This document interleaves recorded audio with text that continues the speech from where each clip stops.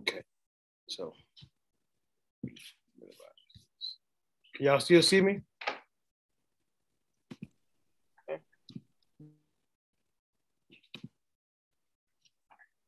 Are y'all able to see the screen? Yes. Right. The Torah portion is in the chat.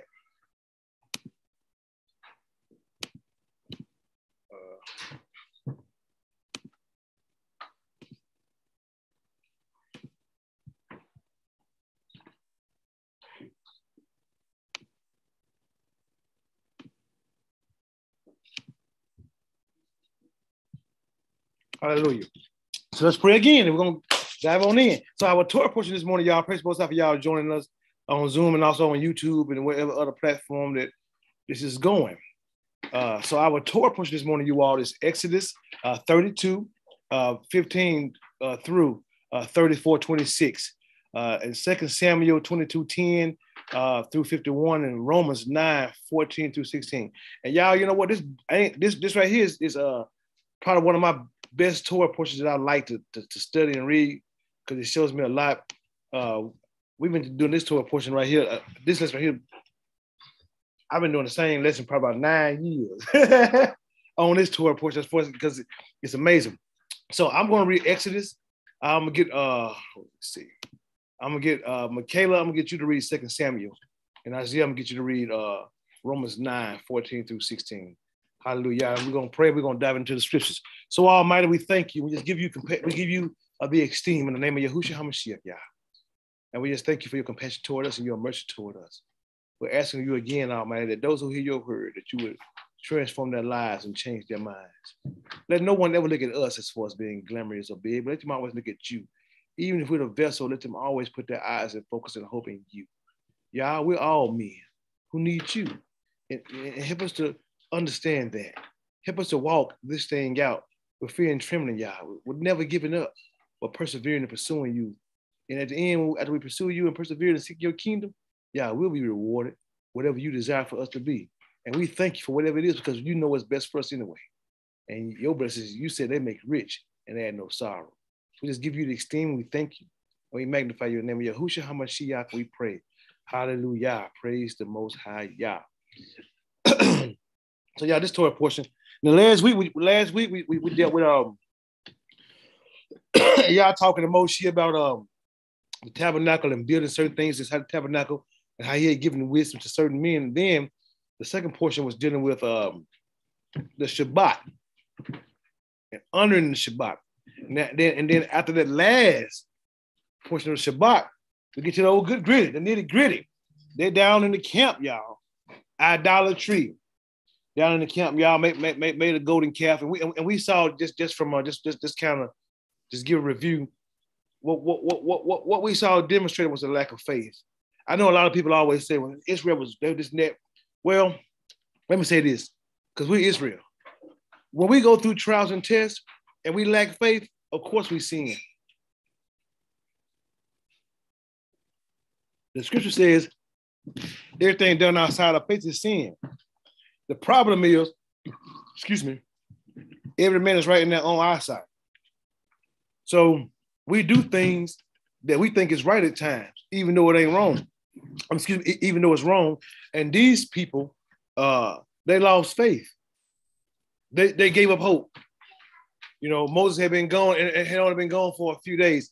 Now, let's try to understand the mindset and the condition of our forefathers at this moment, without us being so harsh on them or so hard on them. They had only been out of Egypt probably for a few months. You know, they come through the Red Sea, go through the wilderness. They go to where there's 12 wells and 70 palm trees. They begin to complain. The Most High appears to them and tell them, hey, well, he responds to them and say, hey, if you obey his commandments, keep his statutes and do what he thinks is right, he won't put any of the afflictions or the diseases upon Yasharal. Well, that's only a couple of months after they've come out of captivity. You know, and then Most High provides for them. A little while later, as time progresses, they go to another trial. This time it says they chided with Moses. because they had no water. And they began to look at the condition. So the thing is, the people were actually responding out of fear. And they were responding out of fear and a lack of faith, but they was doing that because of their previous conditions. The Most High didn't call them rebellious right here. And rebellious and stiff-necked ain't the same thing. And so he called them a stiff-necked people, meaning stubborn, because they were so caught up in what they wanted and how they look, and maybe because of their conditions. But here it is. When you begin to start seeing them, it was Moses who was the one that was really getting agitated and upset at the people doing what they're doing. Y'all was being patient with him. And I believe that is the will of Yah anyway, because the Most High knew that what they was going to do in the wilderness. You know what I'm saying? For them to stay there 40 years. But I believe that was the will of Yah to be able to teach them, listen, and get certain things out of them, and also for us today to learn. So Yah sends them to, he gives them his word. He's doing great things, in their life. He's giving them his Torah, and then Moses goes up to the mountain. And when Moses goes to the mountain, these folk begin to trip. Man, these folk right here, man, look here, Moses go up to the mountain. These folks begin to say, this man Moses gone. Man, we don't know where to come with him. Man, what? And then Aaron said, look here, I'll tell you what y'all do. Go and take your rings off and throw it into the fire. And then Aaron made a calf and he created a feast. They committed idolatry. And I want y'all to see how bad idolatry is. Idolatry is equivalent to adultery. When a man and a woman is in a relationship, a marriage, they're in a covenant. Especially if they do what they're doing before the Most High Yah. They're in a covenant and they said vows in front of Yah that they are expected to keep. And once that man or that woman, break those vows, and we're gonna bring this out in this lesson. I'm gonna show you something. And once that man and that woman break that vow, it does something. So you're gonna see Yah respond as a man who was just had a woman who was unfaithful to him. Because Yasharal is a bride, and so it was idolatry. And idolatry, it brings death, it brings pain, it severs, it causes problems. It don't just causes problems just for you. It causes problems to everyone you're involved in, and also it creates death. So that's what we at today. So we got 2 chapters. I want y'all to look at this thing, man. This thing is deep. So we're gonna read. We're gonna dive into it. Let's go for the gusto. Hallelujah. And Yahuwah said unto Moshe, depart and go up hence, thou and the people which thou hast brought up out of the land of Egypt, unto the land which I swear unto Abraham, to Yishak and to Jacob, saying, unto thy seed will I give it. And I will send an Malachim before thee, and I will drive out the Canaanite, the Amorite, the Hittite, the Perizzite, the Hivite, and the Jebusite, unto a land flowing with milk and honey. For I will not go up in the midst of thee. For I will not go up in the midst of thee.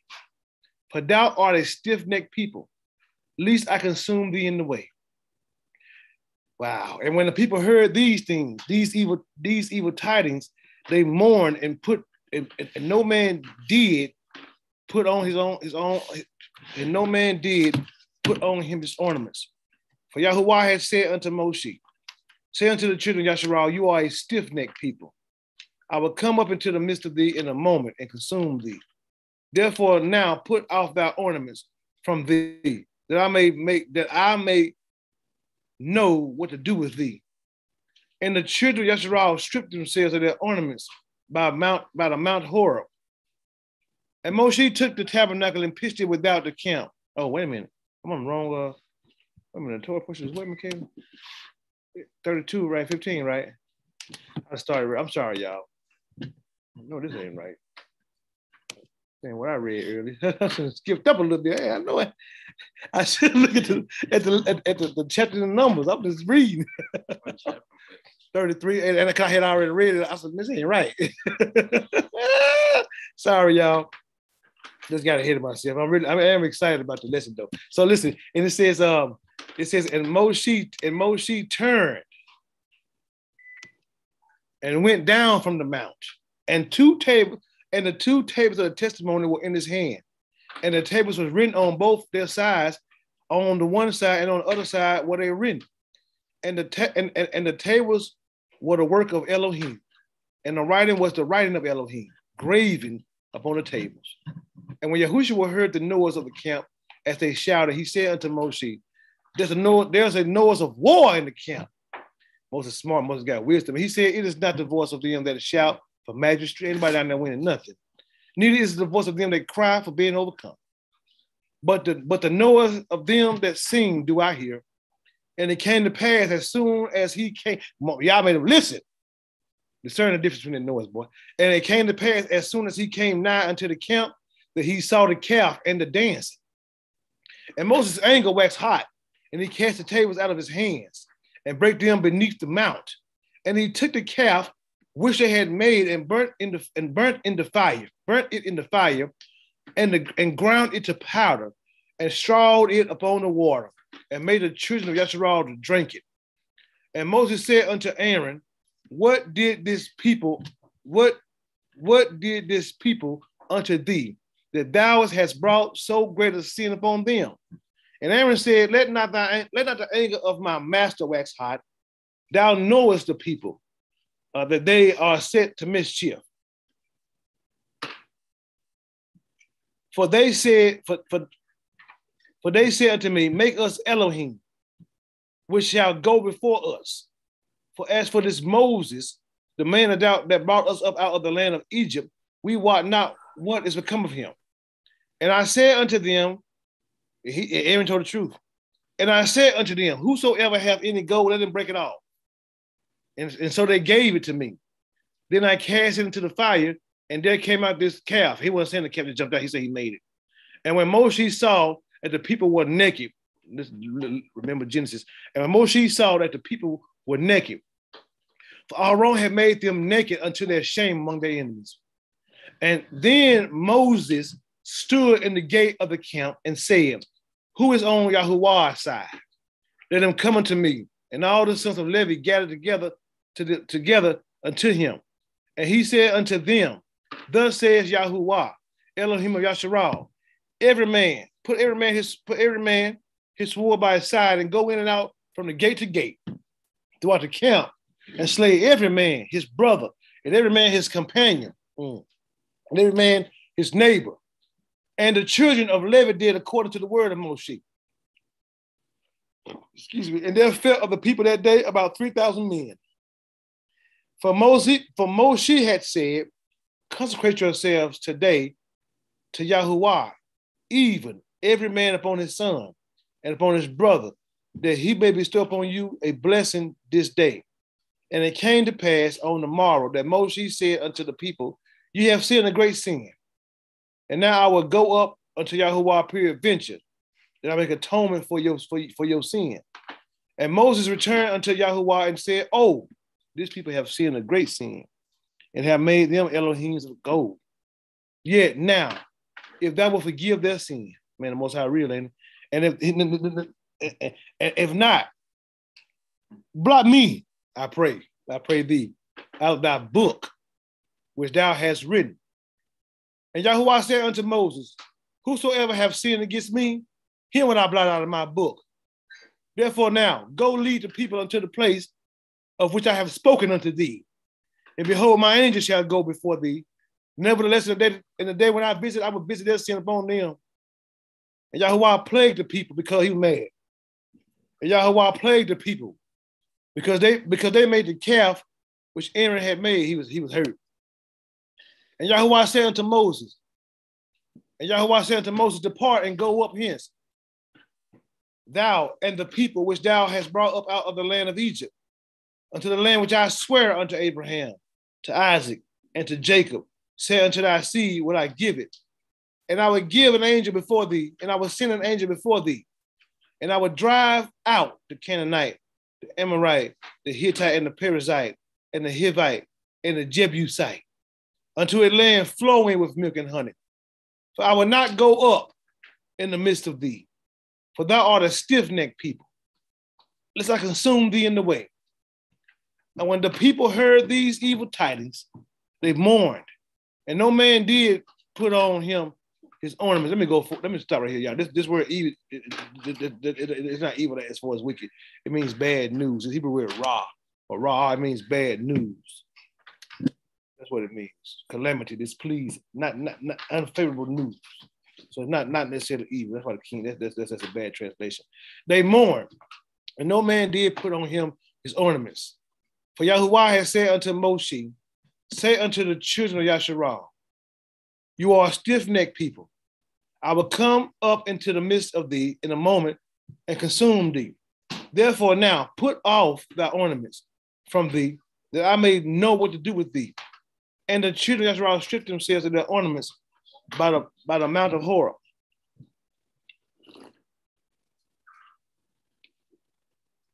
And Moses took the tabernacle and pitched it without the camp, or far off from the camp, and called it to the tabernacle, and called it the tabernacle of the congregation.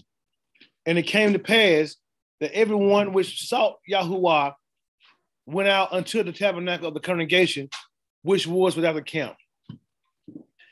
And it came to pass that Moses went out unto the tabernacle, that all the people rose up and stood every man in his tent door, and looked after Moses until he was gone into the tabernacle. And it came to pass, as Moses entered into the tabernacle, the cloudy pillar descended and stood at the door of the tabernacle, and Yahuwah talked with Moshe. And all the people saw the cloudy pillar stand at the tabernacle door. And all the people rose up and worshiped every man in his tent door. And Yahuwah spake unto Moshe face to face, as a man speaking to his friend.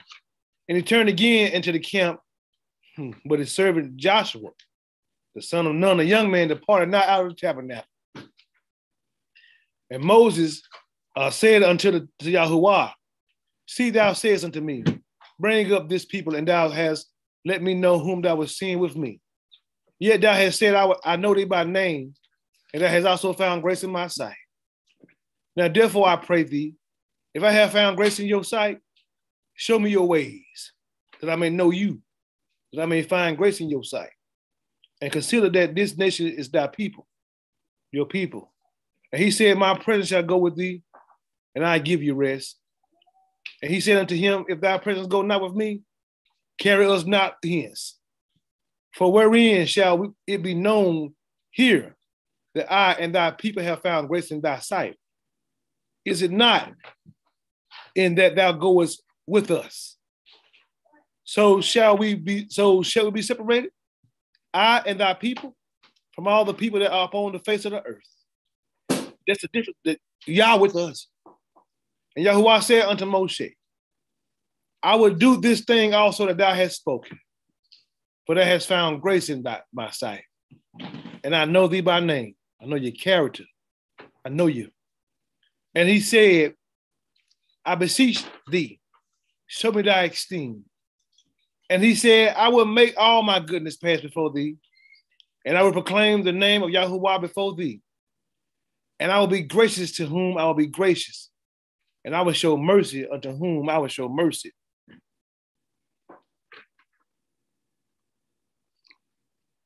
And he said, thou canst not see my face, for there shall no man see me and live.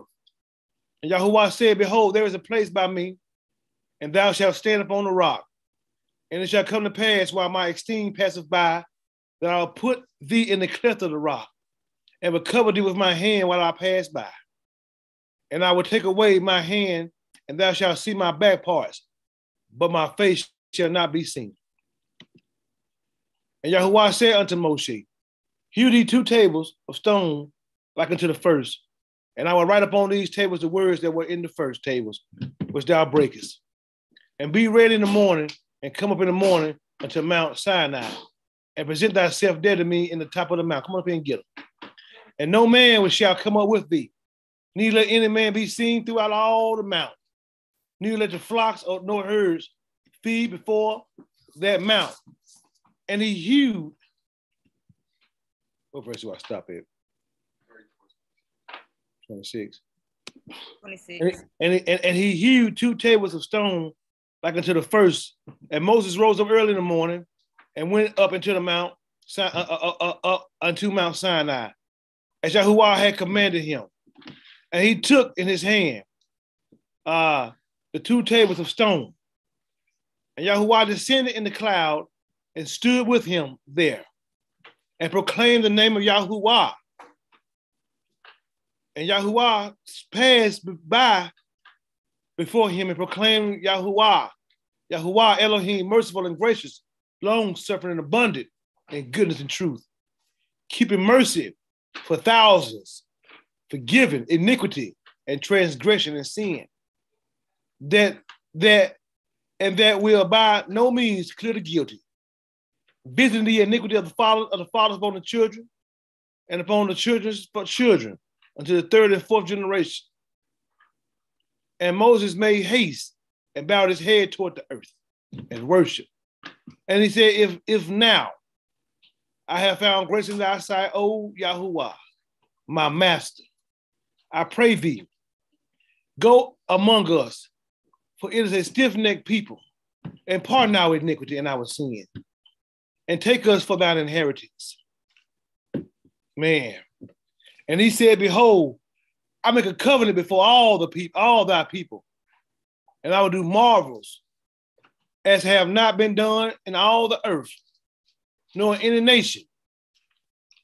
And all the people among which thou art shall see the work of Yahuwah. For it is an awesome thing, a terrible thing that I will do with thee. You know what that word awesome means? It means terrible. I mean, it doesn't mean terrible as dreadful. It means just, let me just look it up because I want y'all to, it's Yahweh, it's fearful. It's going to cause you to reverence Yah based on the wonders and the marvelous acts that he does. It's going to blow your mind. For it is a terrible thing that I would do with thee. Observe thou that which I command thee this day. Look, I'll drive out before thee the Amorite and the Canaanite and the Hittite and the Perizzite and the Hivite and the Jebusite. Take heed to thyself. Take heed to thyself, lest thou make a covenant with the inhabitants of the land. Whether thou goest, lest it be for a snare in the midst of thee. But you shall destroy their altars, break their images, and cut down their groves.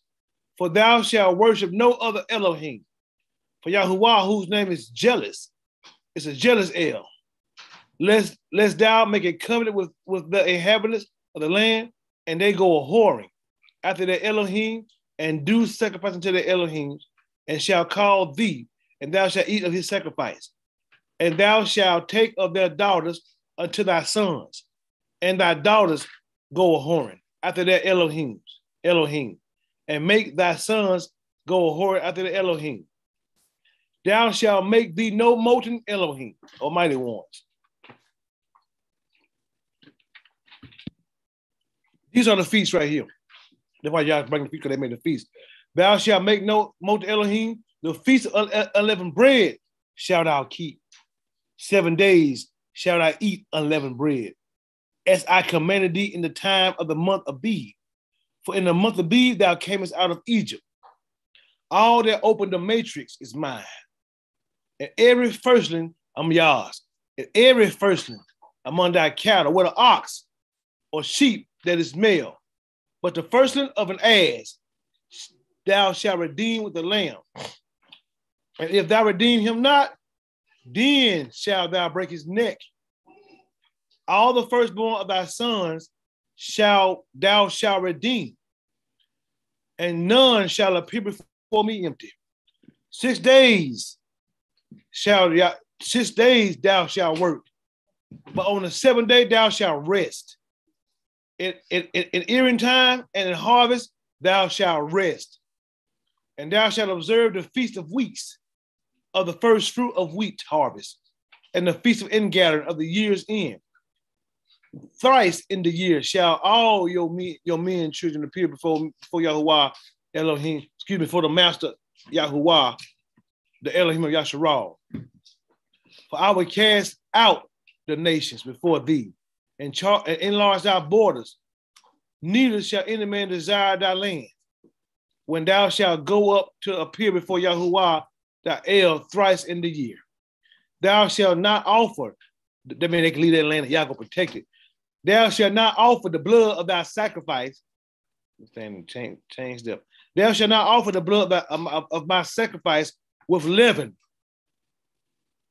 No sin. Neither shall thou sacrifice, neither shall the sacrifice of the feast of the Passover be left until the morning.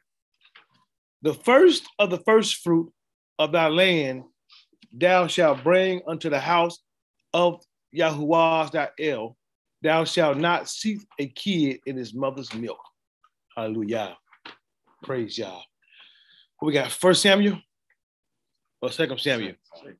So we got 2 Samuel 22, 10 through 51. Yes, sir. Let me pull it up right quick. That was a good read, wasn't it?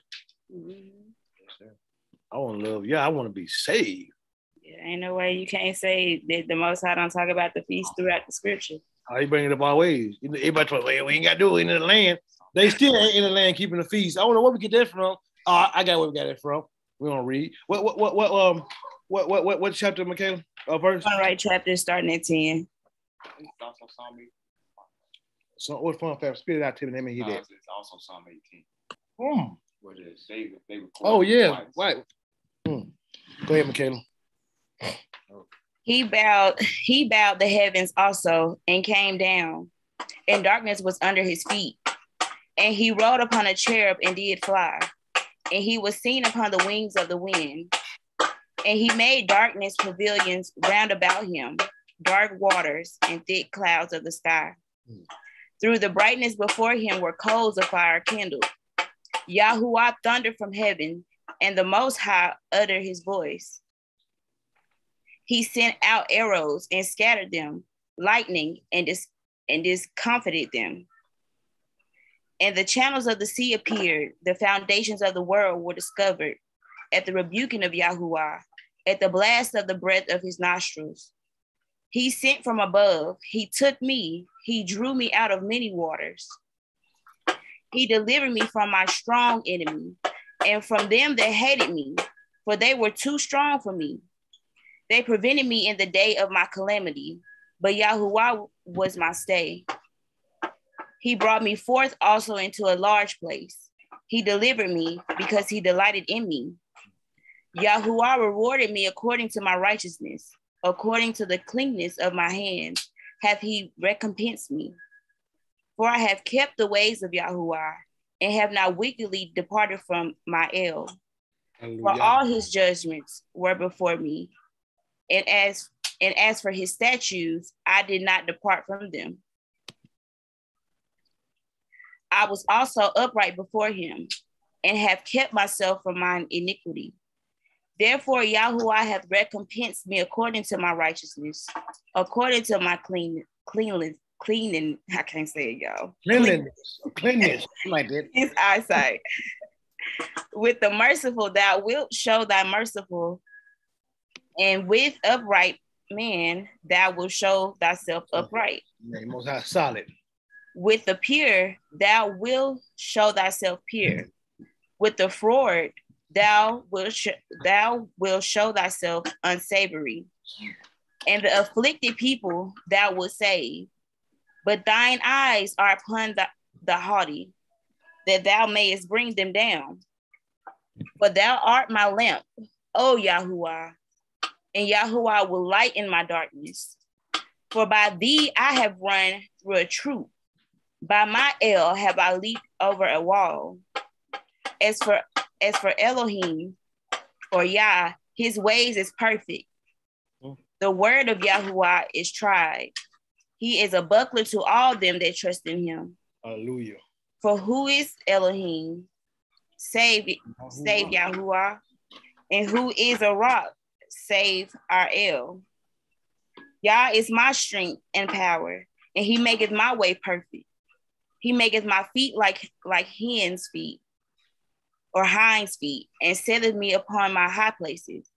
He teacheth my hands to war, so that a bow of steel is broken by mine arms. Thou hast also given me the shield of thy salvation, and thy gentleness hath made me great. Thou hast enlarged my steps under me, so that my feet did not slip. I have pursued my enemies and destroyed them, and turned not again until I had consumed them. And I have consumed them and wounded them, that they could not arise. Yea, they are fallen under my feet. For thou hast girded me with strength to battle. Them that rose up against me hast thou subdued under me. Thou hast also given me the necks of mine enemies, that I might destroy them that hate me. They looked, but there was none to save, even unto Yahuwah, but he answered them not. Then did I beat them as small as the dust of the earth. I did stamp them as the mirror of the street, and did spread them abroad. Thou also hast delivered me from the strivings of my people. Thou hast kept me to be head of the heathen. A people which I knew not shall serve me. Strangers shall submit themselves unto me. As soon as they hear, they shall be obedient unto me. Strangers shall fade away, and they shall be afraid out of their close places. Yahuwah liveth, and blessed be my rock, and exalted be thy El of the rock of my salvation. It is Yahuwah that avengeth me, and that bringeth down the people under me, and that bringeth me forth from my enemies. Thou also hast lifted me up on high above them that rose up against me. Thou hast delivered me from the violent man. Therefore I will give thanks unto thee, O Yahuwah, among the heathen, and I will sing praises unto thy name. Hallelujah. He is the tower of salvation for his king, and showeth mercy to his anointed, unto David, and to his seed forevermore. Hallelujah. Praise the I Most love High. 2 Samuel. Yeah, that was a beautiful poetry. Where we're going now? Romans 9. Man, I want to be saved. what verse? 14 through 16. Romans 9, 14 to 16. All right. Shall we say then? Is there unrighteousness with Yah? Yah forbid. So, no, I was just being dead. For he says to Moshe, I will have mercy on whom I will have mercy, and I will have compassion on whom I will have compassion. So then it is not of him that wills, nor of him that runs, but of Yah that shows mercy. Hallelujah. Praise Yah. Interesting read. You know what they say? Interesting read. So, man, we got so much in this lesson. It's going to be good. So we're going to go Exodus 32, start at verse 15. The golden calf. Man, these folks went and lost their mind, y'all. Look at something.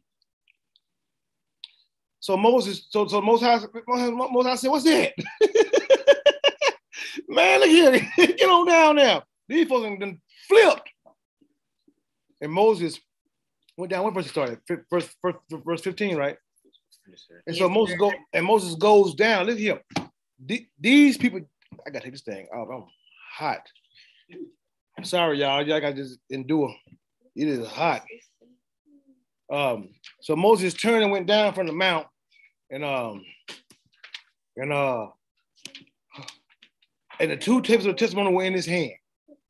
And the tables were written on both of their sides, on one side, and on the other side they were written.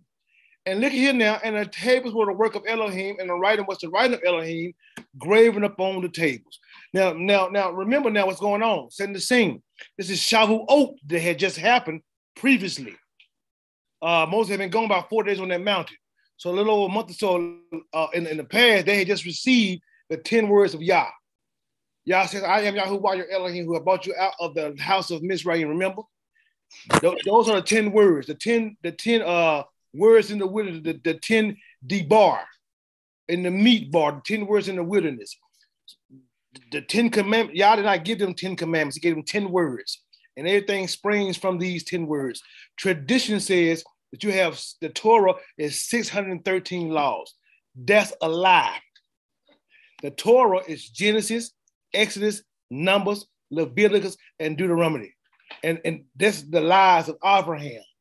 Then there are laws that consist in that, but that's not all what the Torah is. And the Torah does not, there's nowhere in the Bible that you're going to read of how to do a sacrifice. It's not in the scriptures whatsoever. But the problem is everybody wants to give their opinion about something without reading the scripture. We're going to give you the scripture today. So this is the Most High wrote this, y'all. It says, and the tables were the work of Elohim, and the writing was the writing of Elohim, graven upon the tables. So Yahweh wrote them words that he had spoken to them and gave it to Moshe. And when Joshua heard the noise of the people as they shouted, he said to Moses, there's a noise and war in the camp.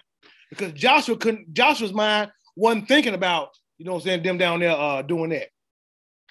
Because Joshua received the same word they received.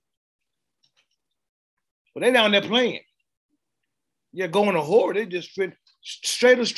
And Moses said, man, no, ain't about that now. Moses said, no, I don't hear nobody down there winning nothing. No, mastery means they're mastering, they're overcoming, they're winning. Gebarah, they're doing their thing, Jack. He said, no, they ain't doing that. It don't sound like nobody winning nothing. You know what I'm saying? And then he says, and neither it is the voice of them that cry for being overcome. But the noise of them that sing do I hear. And that's what I'm bringing out some, this, we need to learn how to have discernment when we hear stuff. And we see things going on. Learn how to decipher and know the difference. So we won't make bad decisions. Praise the Most High for Moses having the wisdom and y'all speaking to him to understand what's really going on. So Joshua can see. But I want to bring something out to y'all right here. It says, and it came to pass as soon as he came nigh unto the camp, that he saw the calf and the dancing. And Moses' anger waxed hot. And he cast the tables out of their hands and brake them beneath the mount. And he took the calf, which they had made, and burnt it in the fire, and ground it to powder, and strawed it upon the waters, and made the children of Israel to drink it. Now, when you look at this is something that y'all did. The reason that what the Most High did this was to declare who was unfaithful and who was faithful. Because by the time Moses probably got down to camp, people was probably denying what was going on. And you had a whole lot of folks down there, but everybody was not doing wrong. So what y'all did was this. He gave and when you look at Numbers, it's spirit of jealousy comes over a man. And so they had to go to the priest. Let's read something. And Yahuwah spake unto Moshe, saying, speaking to the children of Israel, and say unto them, if any man's wife go aside and commit a trespass against him, and a man lie with her carnally, and he be hid from the eyes of her husband, and be kept close, and she be defiled, and there be no witnesses against her, neither she be taken with the manner. And the spirit of jealousy come up on him, and he be jealous of his wife, and she be defiled.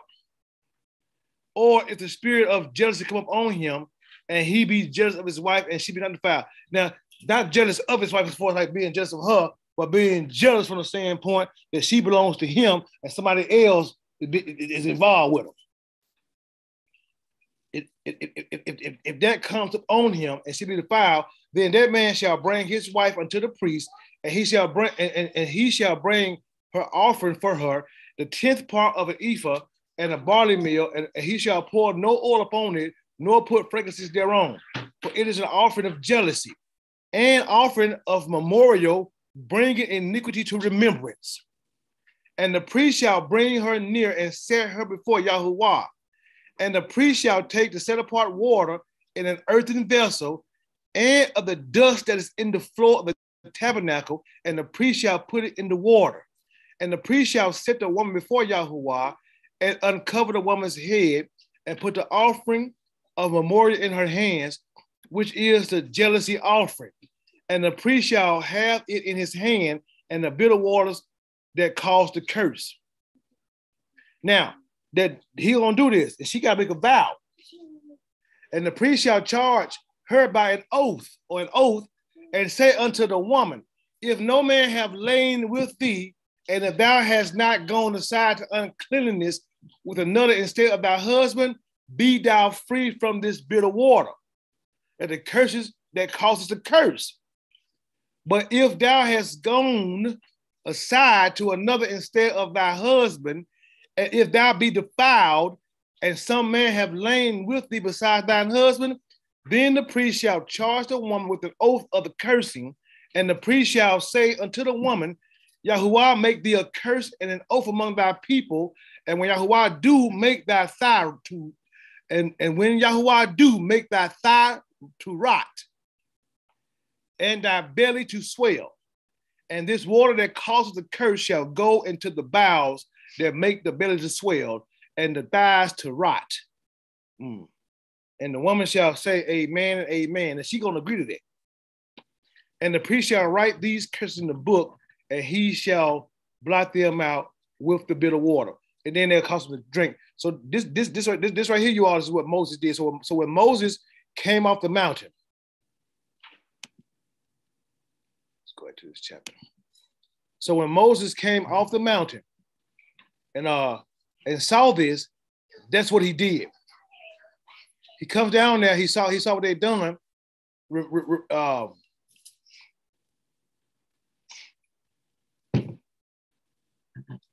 And he done the same thing. Because his anger was because Moses' anger waxed hot. Moses could not, with his own eyes, identify every individual down there. And I'm pretty sure that when he got back down there, some people denied doing that. Now, it wasn't me. You know how we get. And it came to pass as soon as he came nigh unto the camp that he saw the calf. That's what it said. And the dancing. That's all he saw. He don't know who was doing everything. He knows some people down there. He know Aaron was over there. He probably knew a couple more folks. And he cast the tables of his tabernacle. He cast the tables out of his hands and break them beneath the mount. And he took the calf, which he had made, he put it in the fire, burned it when it got hard. He broke it up and ground it to powder. He strawed it up on the water and made the children of Yasharal to drink it. Everybody drank it. And then he dealt with Aaron. And when Moses got started with Aaron, he said, and Moses said unto Aaron, what did this people unto thee that thou hast brought so great a sin upon them? Because what they did was they broke covenant and they committed idolatry because of the word that was given to them. I am Yahuwah, your Elohim, who have brought you out of the land of Mizraim, out of the house of bondage. You shall have no other Elohim before me, right? Also, in that same covenant, he says, you shall not have anything that represents me in the Shemayim, under the earth or in the earth. They committed idolatry. That's why Christianity and Islam and Judaism is idolatry. You got a 6-point star when it comes to the Jewish folks, Yasharal, Israel, and Torah. That's idolatry. Ain't no such thing as David's star. You ain't gonna find nowhere in the scripture. The seal of Solomon ain't David's star. And Solomon ain't got no star neither. If you got a seal, it don't mean nothing but a seal with his signature. It's gone when he gone. As well as Christianity. And so the cross, everybody says you got to fall to the foot of the cross. I ain't gonna fall to no foot of the cross. What I will do is humble myself before the Most High Yah, acknowledge his son, Yahushua, as my master, and turn from my sins and walk after his ways. But I'm definitely gonna fall to no foot of no cross. Matter of fact, I burn a cross. I don't care about no cross. He went on a cross like that anyway. White folks told you that. Your slave master. Not trying to put on white people. I'm just being your slave master is the one who told you that. He was on a stake. His hand was prodded up like this right here. But we commit idolatry because we got to have a visual aid to give us faith. When the scripture clearly tells us that we walk by faith and not by sight. You know, but that's what they did. So they made a calf. And in them making that calf, y'all, they called that calf Yah. I want y'all to see something because I don't think folks be looking. What we do, we use idolatry and we call our same idolatry Yah. And you gotta be able to see the pattern. They call that Yah. Let's look at this. Let me show you something.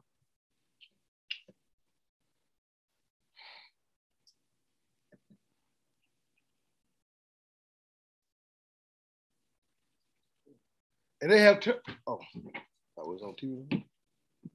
Excuse me, y'all.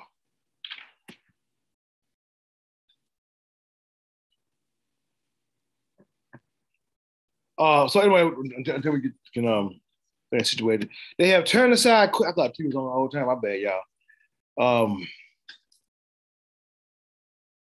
They have turned aside quickly. Let's go back down here.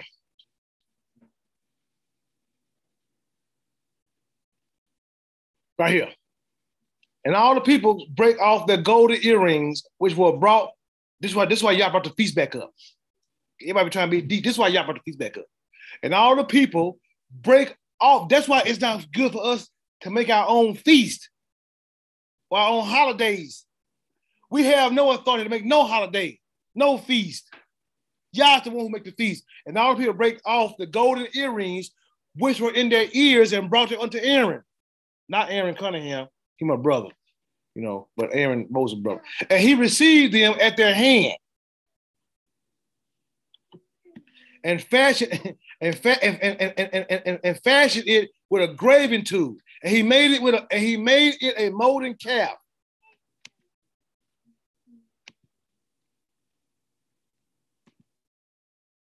Excuse me one second. Okay. And he made it a molten calf, and they said these be thy mighty ones, O Yasharal. These be thy Elohim. That's what they said, which brought thee up out of the land of Egypt. That calf.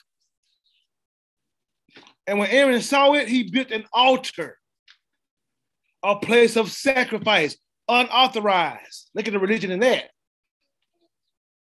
And made a proclamation and said, tomorrow is a feast to Yahuwah. Look.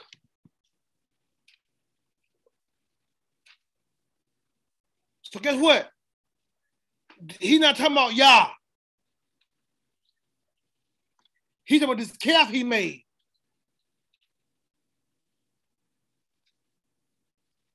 They gave that calf Yah's authority. Called that calf Yah's name. Said it was Yah. And we're going to celebrate Yah tomorrow. That's how we do in Christianity, Judaism, Islam, and every other religion. We make up our own holidays, our own religious sects, and think it's Yah, and think it's okay. It's idolatry. And they rose early on the morrow, and guess what? Offered burnt offerings and brought peace offerings and sat down to eat and drink and rose up to play. They begin to get right. They begin to have sex and just get drunk and all kinds of stuff. We could do that one in a minute. Nobody was naked to their shame. They had no covering no more. Anyway. And Yahuwah, he told Moses, get on down there. You need to get on down there because these people have corrupted themselves. And when Moses get on down there, all of a sudden they said, man, it wasn't me. It wasn't me. I ain't do it. Right. And he said it wasn't me. So Moses come down. Moses is gonna come on down there. And when Moses come down there, what he do? He did the Numbers 5 thing. Why? What are y'all saying? What are y'all saying? Is what we just read. My name is what? No. After they cheated on him, he said, my name is jealous, and I'm a jealous El. Because we belong to Yah. And the spirit of jealousy came on Yah. And even though Yah see who knows what's going on, Moses got to take out the situation. So Moses made them to drink. But this right here was not just the women. This is Yah's bride, his family. It was men and women. And everybody that said they didn't do it was exposed. Their thighs started to rot. They started to show physical effects of the water they drink. Let's look at it. It says,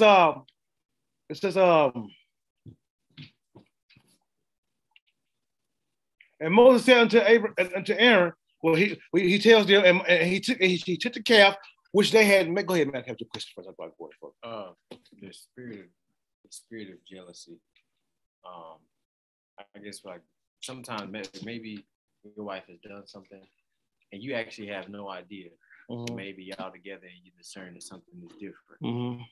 So I guess there can be more than one instance in which, because you can know maybe just not have seen it, but you may not have known at all, and like the spirit of jealousy, you can discern, right, actually came upon you, right? So is that what that's? Yes. You have to go loud. I can't hear you. You want me to say it again? Yes. Okay. I was asking about the spirit of jealousy. Like, for example, you have no idea that your spouse has done anything, but y'all are together, maybe talking and stuff. I don't know, but you discern something different. You know, it's not the same. Something different, right? And I'm guessing that if you have a relationship with y'all, how it's supposed to, you will be able to discern something like that. So then you go and you do. Yeah, and the Most High will still respond. I see him, Michaela. Just for example, I use myself for an example. I used to years ago, been a long time. But I used to watch. I watched porn, and I shouldn't have been watching it, but I would sneak and be trying to watch it. You know what I'm saying? And my wife, she would know something. She would know something, but she really couldn't pinpoint the issue.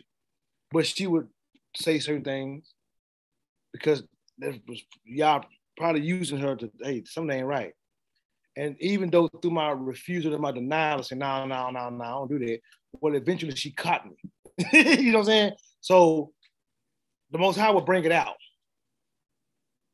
It just got to be through faith and patience. You got to also have discernment, and you got to also know the difference. In today's time, people want to call it insecurities, but it's not always insecurities. It's jealousy. You don't want nobody else having what's yours. Now, some men can be jealous, for nothing. That's why they call it insecurities. That's why y'all specifically brought it out. If he's jealous, but his wife had not done anything, or if she had, you know what I'm saying? Well, he will figure the situation out. He will. He did right here. He showed Moses. You had a whole nation, probably millions of people, but only 3,000 were killed. But the other ones had a plague, and there's a curse that comes from idolatry. There's a curse that comes behind that, and that's what happened to them. That's why they was exposed. So when he made them to drink the water, then they begin to show signs, of hey, it was me. And then he took call to action next. Go ahead with your first. Go ahead with your question, Michaela. I had wanted to say something that I seen in this was, how the Most High say he's all knowing. Mm-hmm. And even though we individually work on our own personal relationship, he see everything that go on. Even he could be talking to you, but also he could be talking to me. So it goes to show that he sees everything. And he also knows the intentions of what people do too. So it's crazy to say that the Most High can't see what I'm doing and you doing at the same time, because if that's the case, how would he know that these folks was doing or committing idolatry? Right. And that's just something that was brought out to me. Just knowing that the Most High he see everything, but he put us in a position to be able to have discernment, to be able to see what he's seeing also, so that we can correct it and get it in line. So that's just something I've seen in it. Right. Now I want y'all to go ahead, Elizabeth. I was just going to say, kind of along the lines of what Michaela's thoughts were. You see where y'all's grace is always extended. it gives you the benefit of the doubt. And what I'm learning to see is how y'all want you to just be willful. See, he wouldn't have to put them through the test if they would have just stood up and said, I did it, but everybody want to disown their part they did in it because it's amongst the multitude. How he gonna know? The number don't, y'all made us. So regardless of being in a mixed multitude, he chose us out of a multitude of nations. Mm-hmm. He kept refining his will. Right. From Numbers, you look at Numbers, you see what is brought up here.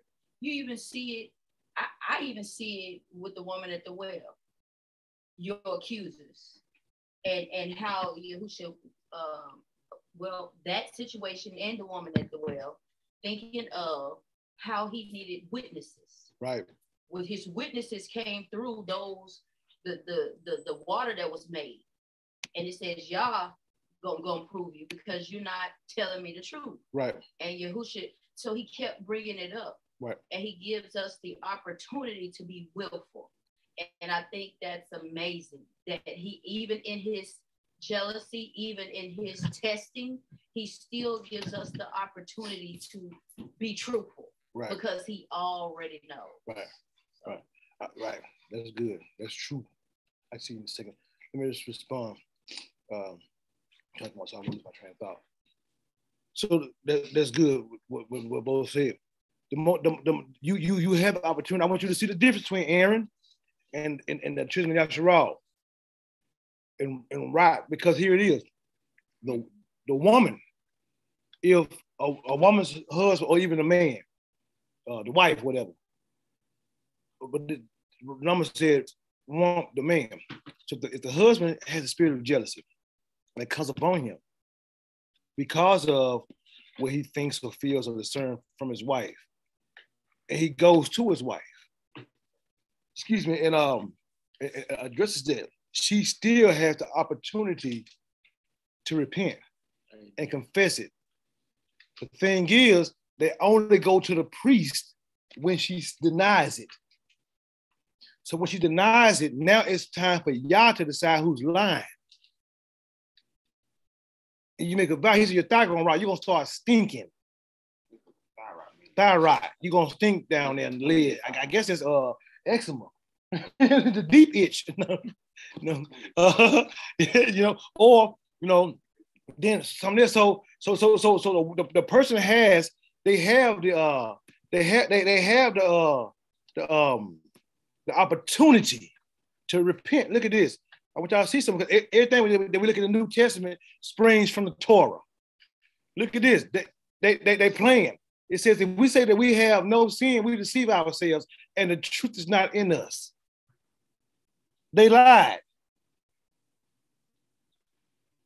They did deceive themselves. They had a calf. They dancing. They're there freaky deaky doing a thing for a number of days. And then Moses go down there. We ain't did nothing.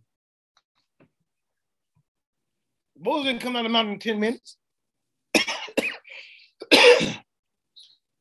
And if we confess our sins, guess what? He is faithful and just to forgive us and cleanse us, our sins, to cleanse us from all unrighteousness. Let me show y'all something. Because why didn't Aaron die? He was the one that did it, that made the calf. So why did he not die? Because everybody wants to say, y'all is mean and wicked and the God of the Old Testament. They crazy. He told the truth. He didn't say no calf. He told Moses that he made the calf. What he told Moses. When he said the calf just jumped out, he said the calf, he made the calf.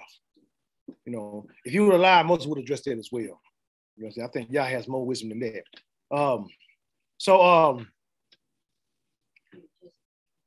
And right here it says, and Moses said unto Aaron, and Moses said unto Aaron, what did this people unto thee? That thou hast brought them so great a sin, that thou hast brought so great a sin upon them. And Aaron just told the truth.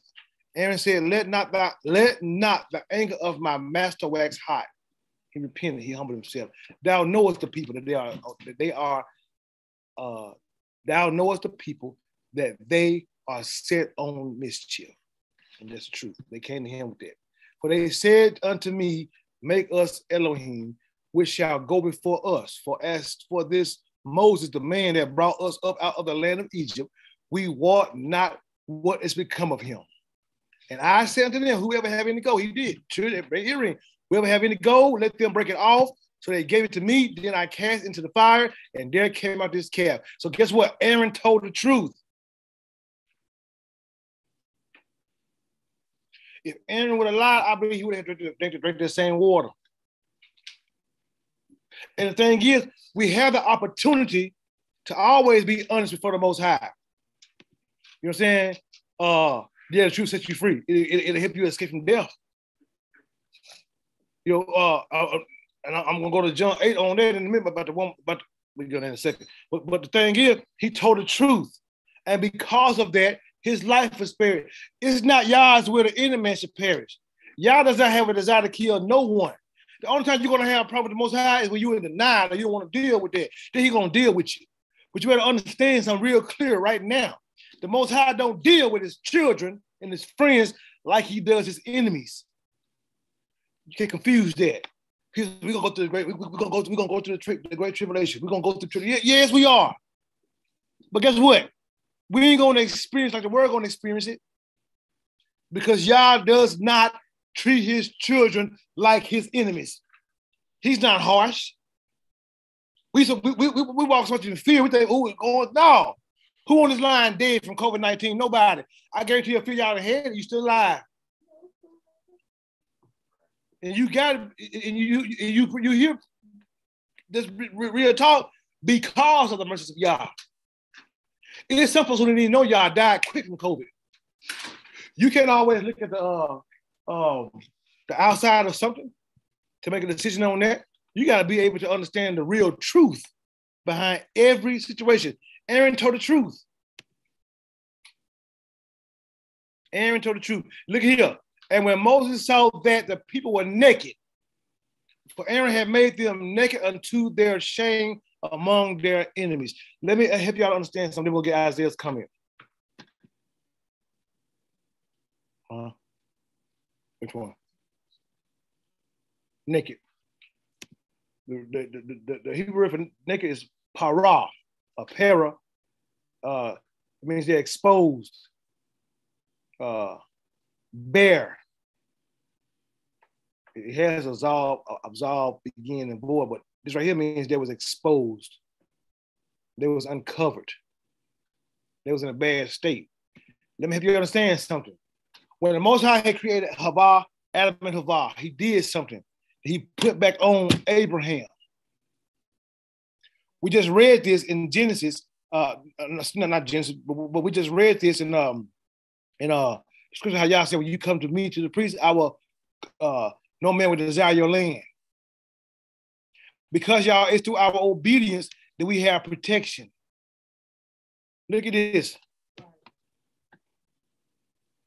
And they were both naked. This is Genesis 2:25. And they were both naked. The man and his wife, and were not ashamed. What's going on right here? Adam and them hadn't sinned. They had Yah's complete protection, Yah's complete covering. They were not exposed to anything, regardless of what's going on around them, regardless to what was happening. They were not exposed to anything that can come corrupt them, that they can take from them, that can cause harm to them. Why? Because the Most High had them covered. Because he is their covering. But the moment when Aaron did what he did and they committed idolatry, the Most High no longer was their covering. Who was their covering? That calf. That calf. They call that calf their covering.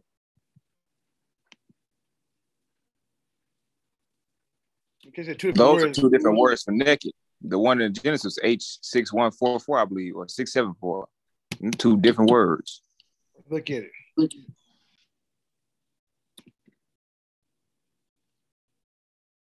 Even though it's saying naked and nude, let's look at this word.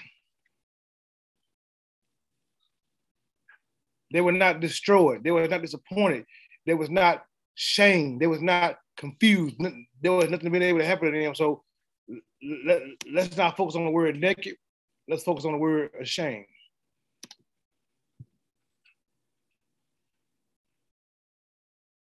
Oh, yeah.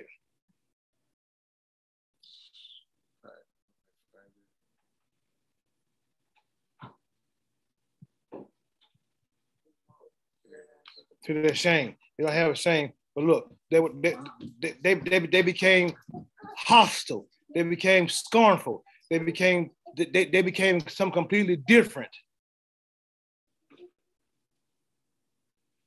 than what they were.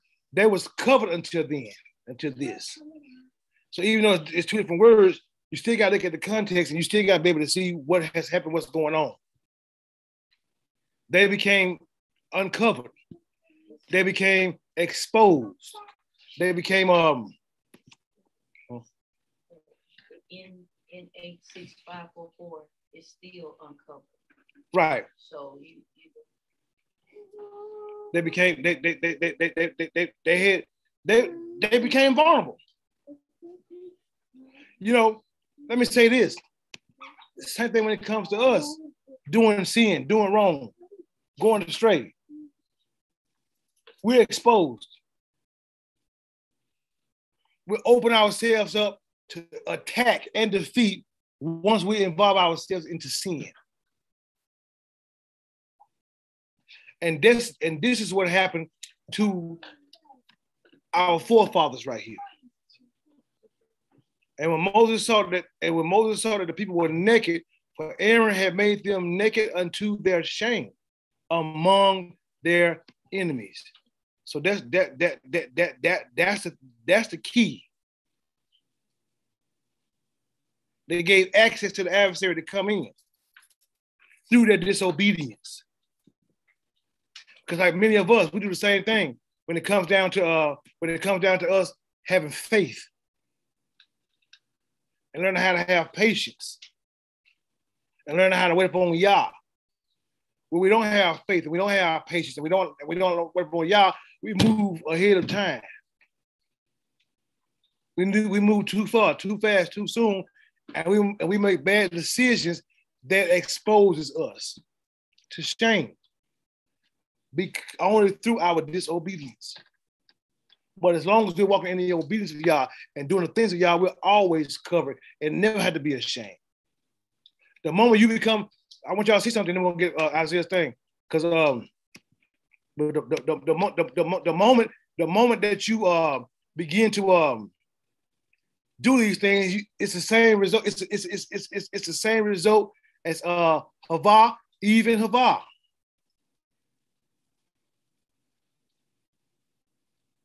He realized he was exposed through his own disobedience. And so when Most High came to him saying, Yahuwah Elohim called unto Adam and said unto him, where art thou? What Adam said? He said, I heard thy voice in the garden and I was afraid. Fear creeped in. What happened with the children of Yasharal? They denied it. Aaron humbled himself to look at me. You know these folks. They did not. Fear creeped in. They wanted to hide. He said, and I was afraid because I was what? I was naked.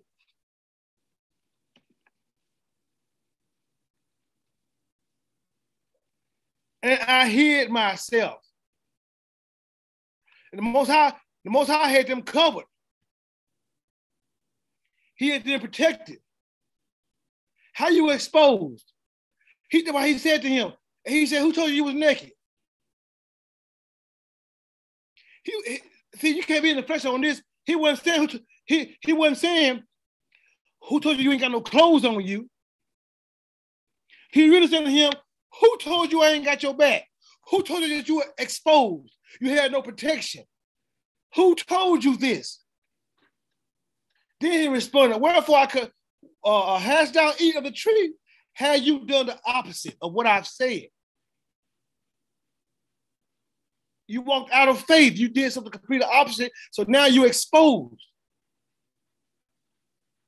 And that's when the curse came. That's when the punishment came. That's when the judgment came. Why? Because of disobedience. And look at the pattern. Adam refused to take moral responsibility for his actions. He didn't repent. He didn't ask y'all to forgive him. He didn't say that he was wrong. I have never seen in the Bible, anybody who comes to y'all broken with a contrite heart, he is turned away. I've never seen that. I've seen in the Bible, anybody that comes to y'all repenting with a broken heart, he receives. His word even says he won't even despise a broken heart and a contrite spirit. So this ain't got nothing to do with the Most High. Y'all is not judging Adam because y'all is not necessarily judging Adam per se because what Adam did right here. Y'all is judging Adam because Adam didn't repent. And when y'all had said that should have died, it wasn't that he said he was going to kill. I'm going to kill when you do it. It's that he knew that Adam wasn't going to repent. Just like he knew that Pharaoh was going to harden his heart.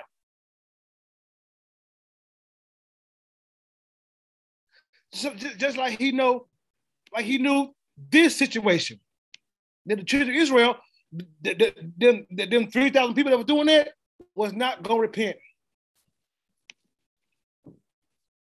And so he responds to you accordingly. And he gives examples to everybody and make you one, whether you're obedient or disobedient. You got to choose the kind of stuff you want to be. So go ahead, Isaiah, then Michaela. I just want to bring out how Yah keeps his word about heaven and earth be called as a witness against Yasharel. Though Moshe was not necessarily down there when everything happened. Well, when he came down there, he saw some stuff, and maybe people were denying it. And when he ground everything, ground it up into powder, and it made him drink it. And we look at Numbers 5. It was the water. It was the powder, the stuff in the water that revealed the innards of that person. Mm. So it's the Most High calling heaven and earth against us. So we cannot escape the judgment of Yah. So it just goes to show that we have to be honest in everything we do. He even mentions how the land will spew people out, right, because of what people do. And if the land can spew you out, you got to remember, this is the Most High's creation.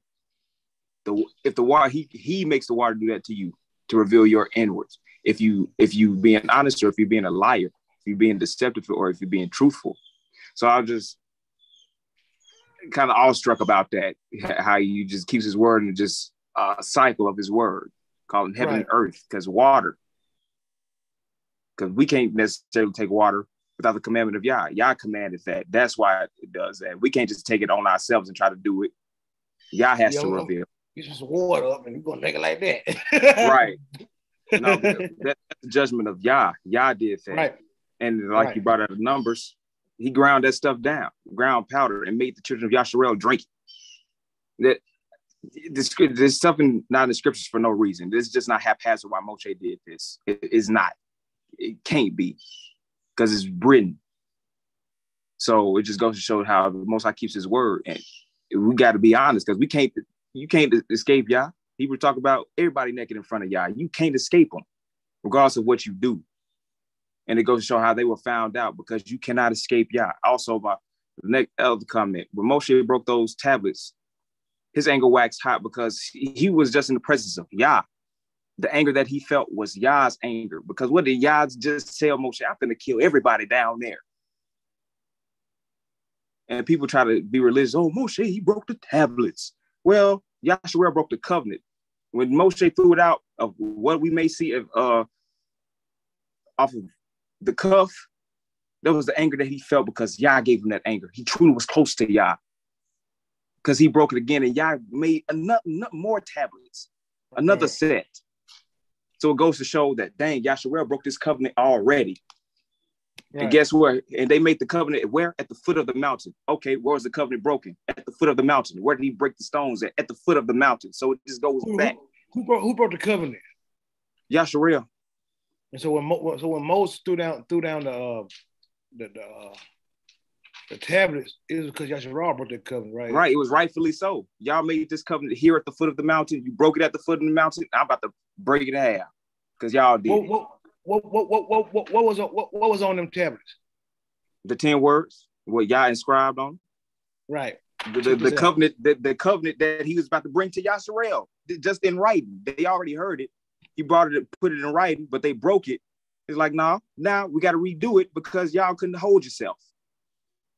Right. We try to call y'all people be try to be religious. No, they broke that covenant at the mountain, and Moshe did was right because that righteous anger, because he was in the presence of Yah, like David. When he said that man ought to be killed, he felt the anger that Yah felt against him. That's why he got that remorse. That's probably why Aaron had that remorse, because he understood, dang, Yah mad at me. And what did he say to Moses? Please don't let your anger wax out against your servant. Because he knew it wasn't Moshe. He knew it was Yah who had a problem with Aaron, because Aaron, you the high priest. You led these people astray. Right. People be trying to say, oh, it's the people. No, it'd be Yah. Because he revealed to Moshe, it's not a cry of war. It's a cry of people singing and dancing, partying, sinning. Right. But that's it. I just wanted to, it was just amazing to me how y'all just bring everything full circle. Right. That's good. Can y'all still hear me? Yes. That's good. Isaiah, I'm glad you brought that up. That some of the stuff you had said, because that's what my next scripture I was gonna use. Can y'all still see my screen? Yes. What do y'all see, the internet or the YouTube? I can't. I see John. No, we see John 8 and 30. I'm trying to get to Zoom. Touch the keypad with 3 fingers and swipe to the right or to the left. It won't let me. Okay, hold on, y'all. Okay.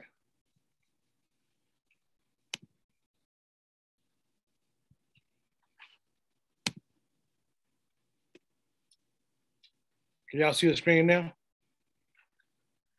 Yes. Okay. So now I got with my scripture that I just pulled up. Okay. So let's go to John 8:3. I'll show y'all something. Look at this. Then we're gonna get later battles. I'm Michaela then later battle. So look here. And the scribes and the Pharisees brought unto him a woman taken in adultery. And when they had set her in the midst, they said unto him, Master, this woman was taken in the very act of adultery. So, taken in adultery in the very act. And now Moses in the Torah commands us that such should be stoned. But what says thou? Now, Yahushua wasn't there, was he? He going on somebody said, right? It's only a woman that don't have no man with her. Her husband's not with her, and no man, they just got a woman. According to the Torah, you got to have a woman and a man and 2 witnesses. All they got is a woman and a whole bunch of witnesses. This they said, tempting him, and a few of them probably hit him, but then they want to try to trap him. This they said, tempting him, that they might have to accuse him. But Yahushua, stooping down with his finger, wrote on the what? The ground. When Moses came off the mountain, what did he throw on the ground? The tablets. The tablets are what? The commandment, the word of Yah, right? Yahushua is what? The word of Yah. He's the living water in that ground. So when he began to write down the ground in his finger, guess what he did? He was doing Numbers 5. He was doing Numbers 5. And so when they continued asking him, he lifted up himself and said unto them, he that is without sin among you, let him cast a first stone at her. Not saying that she's free or didn't do anything, He understood by him, the war, he did the Torah. He understood about what they were saying, they were lying. And they was only doing it to set him up. So he had to have discernment. When he written down right, the word in the water, he caused him to drink his words. He followed Numbers 5. And so guess what? And again, he stooped down and wrote on the ground. And they which had heard it being convicted by their own conscience went out one by one, beginning at the elders, even unto the last. And Yahushua was left alone, and a woman standing in the midst. And when Yahushua, I want y'all to see this. And when Yahushua had lifted up himself and saw none but the woman, he said unto her, Woman, where are those thine accusers? Have no man condemned thee? She said, No, man. Master, and Yahushua said unto her, Neither do I condemn thee. Go and sin no more. With him telling her to go and sin no more had nothing to do with them catching her in adultery. If they would have caught her in adultery, he couldn't just let that go. She would have had to die according to the Torah of Moses. He let her go because they were lying. And when he did what he did, y'all revealed that. Because how? He followed Torah.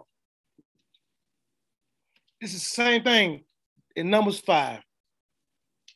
Same thing in Exodus. You know, we got to hurry up too. Go ahead. Just on that thought, and I'll let her finish.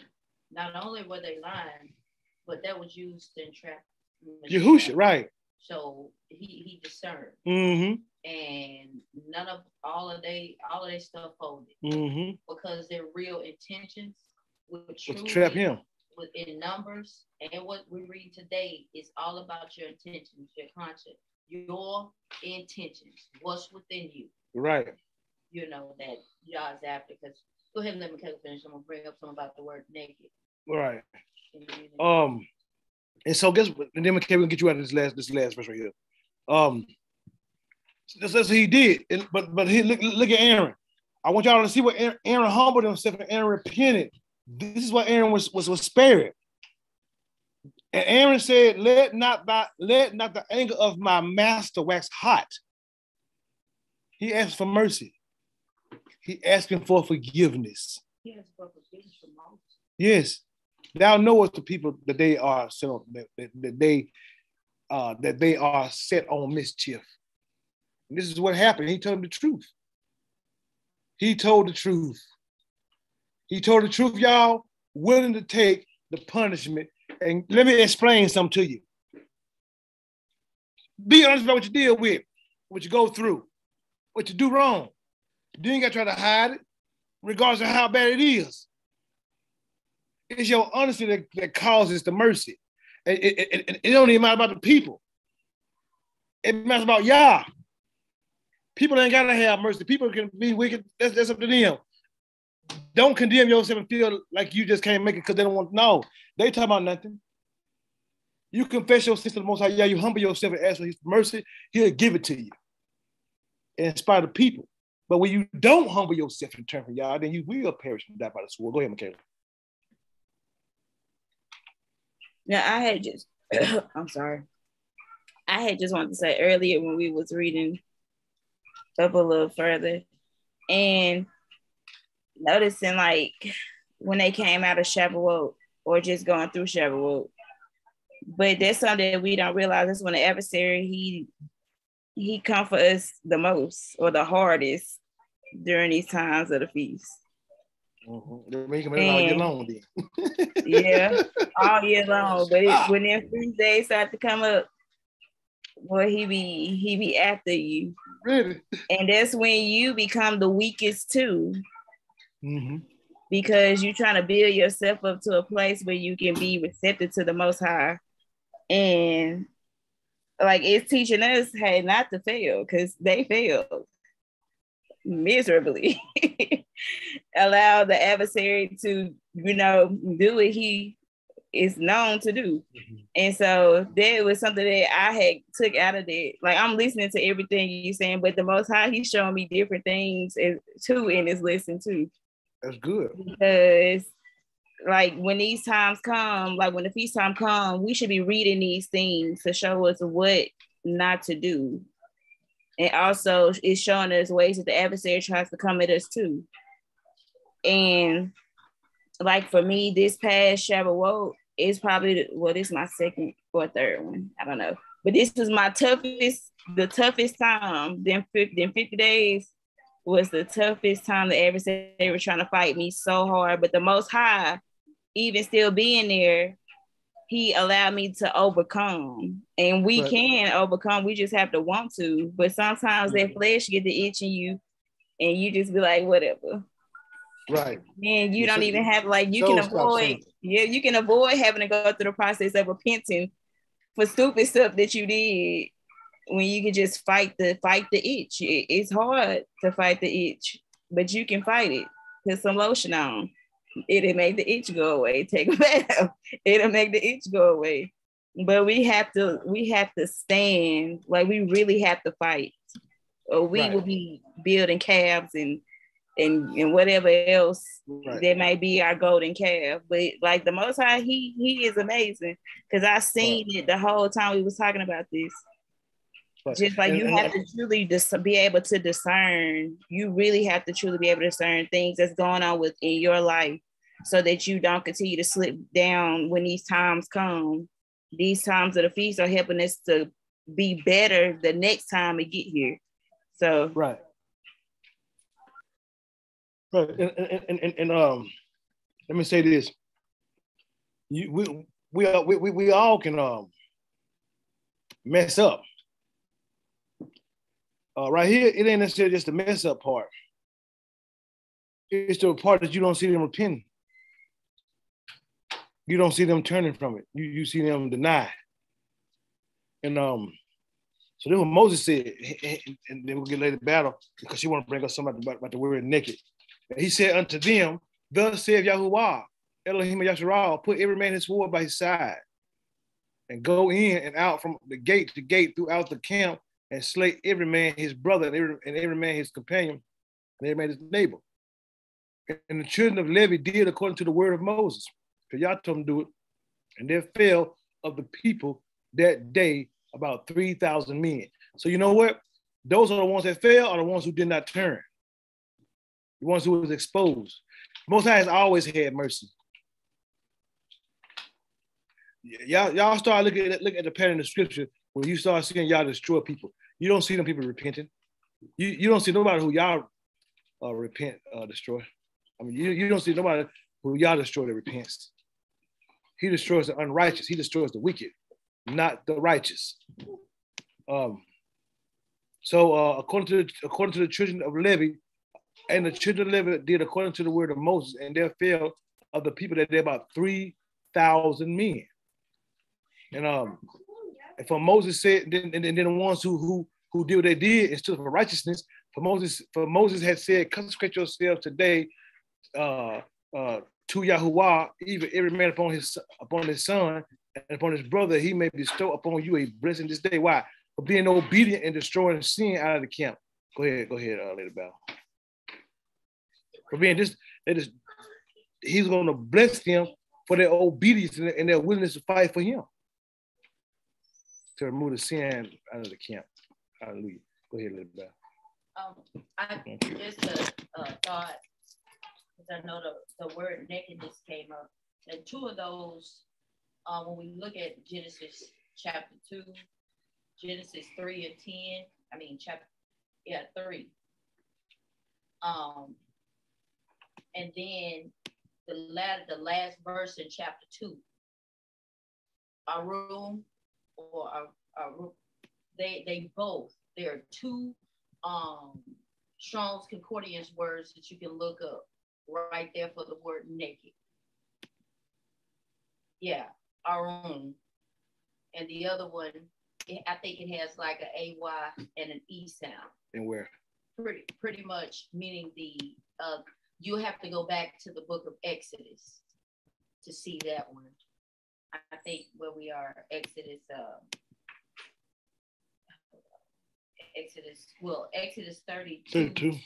32 and 25 is Torah.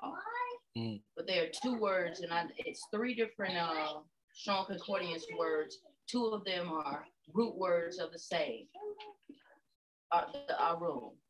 And it does mean to be unclothed, to be bare, if you will. But what we want to connect and make sure we don't miss is in Exodus 32, where it is Torah. Exodus 32 also can be found in the same sense that nakedness in this means to have them at a point of being unarmed, defenseless, or even ashamed of their conscience and guilt. That is in the garden, literally, that is what died first. Mm-hmm. They opened up their soul, their mind, and their spirit to be consciously unclean, mm-hmm. which was reflected in their outer actions. They saw, right, and they saw their bareness, which before their conscience was set apart. Their conscience, their mindset was set apart because that's how they were made. And so when we're looking at this and we do see the word naked, it is absolutely, and you can have references of scripture using verse 32 of Exodus and 25 that takes us to Genesis 3 and 10.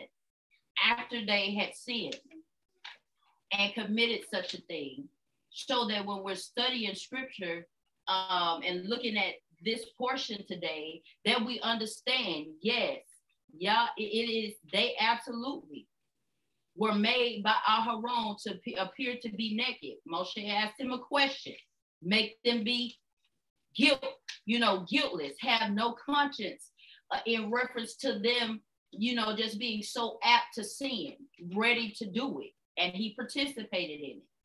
So when he repented, those that did not repent had to take the water, had to take go through this testing. Their conscience was still dark because of their unwillingness to repent. And if you look at that same pattern or admit, Adam pointed at Eve, Eve pointed at the serpent, and they were all dealt with. So when we're reading it to stay within context, if we want, to give a take on the word naked from the Strong's Concordance, you can absolutely reference Exodus 32 and 25 with Genesis 3 and 10 upon the Hebrew definition, and it being, we're doing our best to convey it in the English vernacular, is that their conscience, after all y'all had done, bringing them out of Egypt, reverted back to sin. Right. And it put them in a place that they began to act out their mindset. And then they still withheld. And in withholding and not being forward or coming forth with the truth and being honest, they were cut off. Just as you see happen in Exodus, they was put out of the garden. Right. Right. And it had all to do, nakedness starts with the mindset. And Moshe clearly asked Aharon clearly pointed out, this is the mindset of the people, is that they're mischievous. Yeah, this is their mind. And it came out in their actions. So I thought we, should visit that word naked. And it absolutely means to be uncovered, separated, ashamed, consciousness of guilt, and they lacked it. Right. And check something out now. They broke y'all's heart. They hurt him.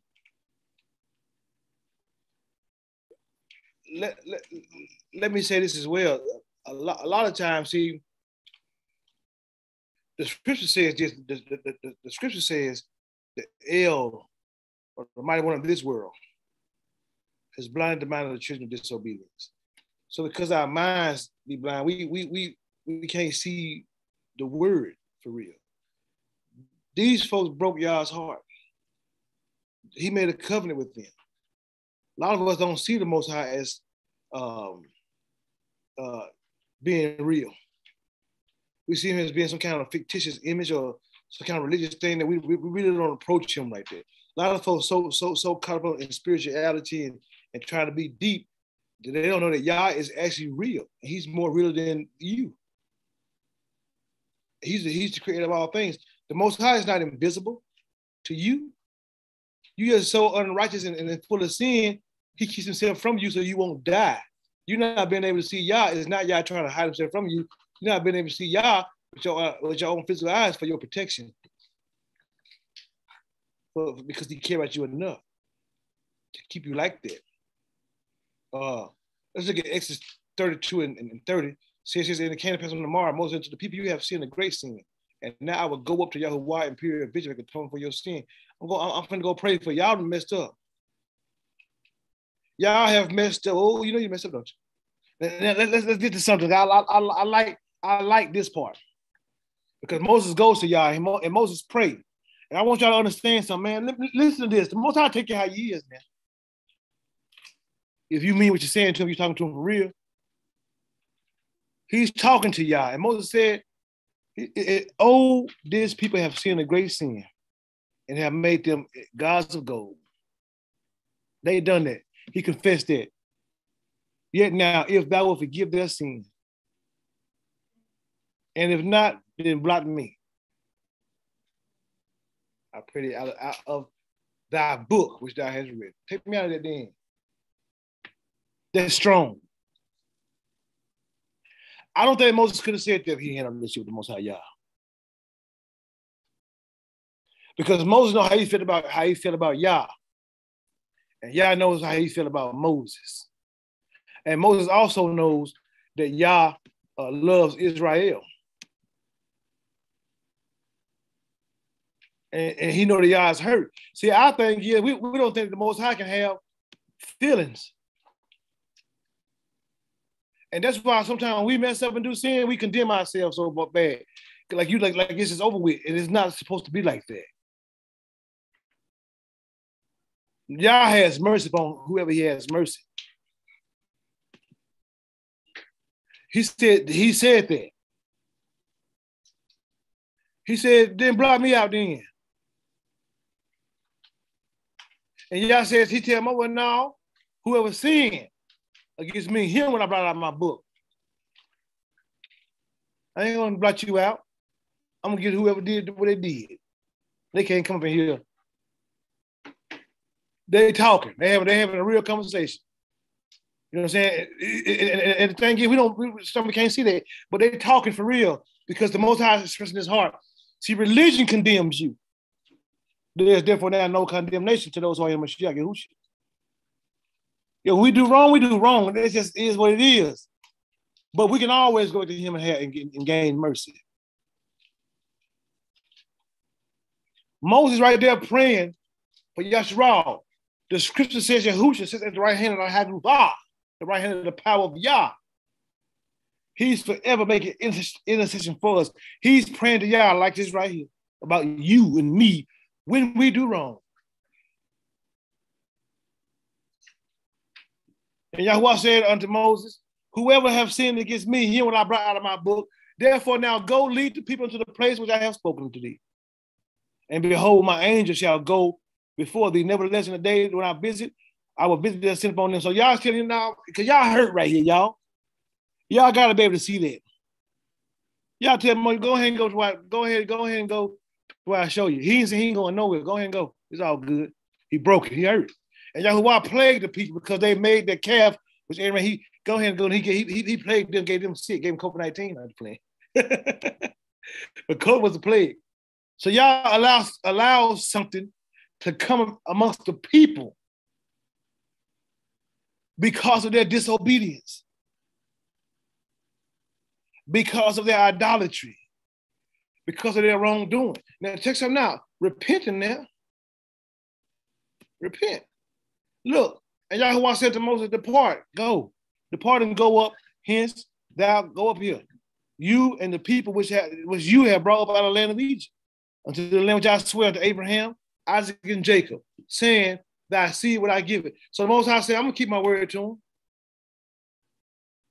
But I ain't going. Because you know why y'all wasn't going? He don't believe they cared about how he felt. He don't believe it mattered to them to give you his heart, to bring deliverance, to provide for you, and you do me like this. Man, and we don't, and check some now, because I want y'all to see this. And look at the bride. I ain't trying to knock no women.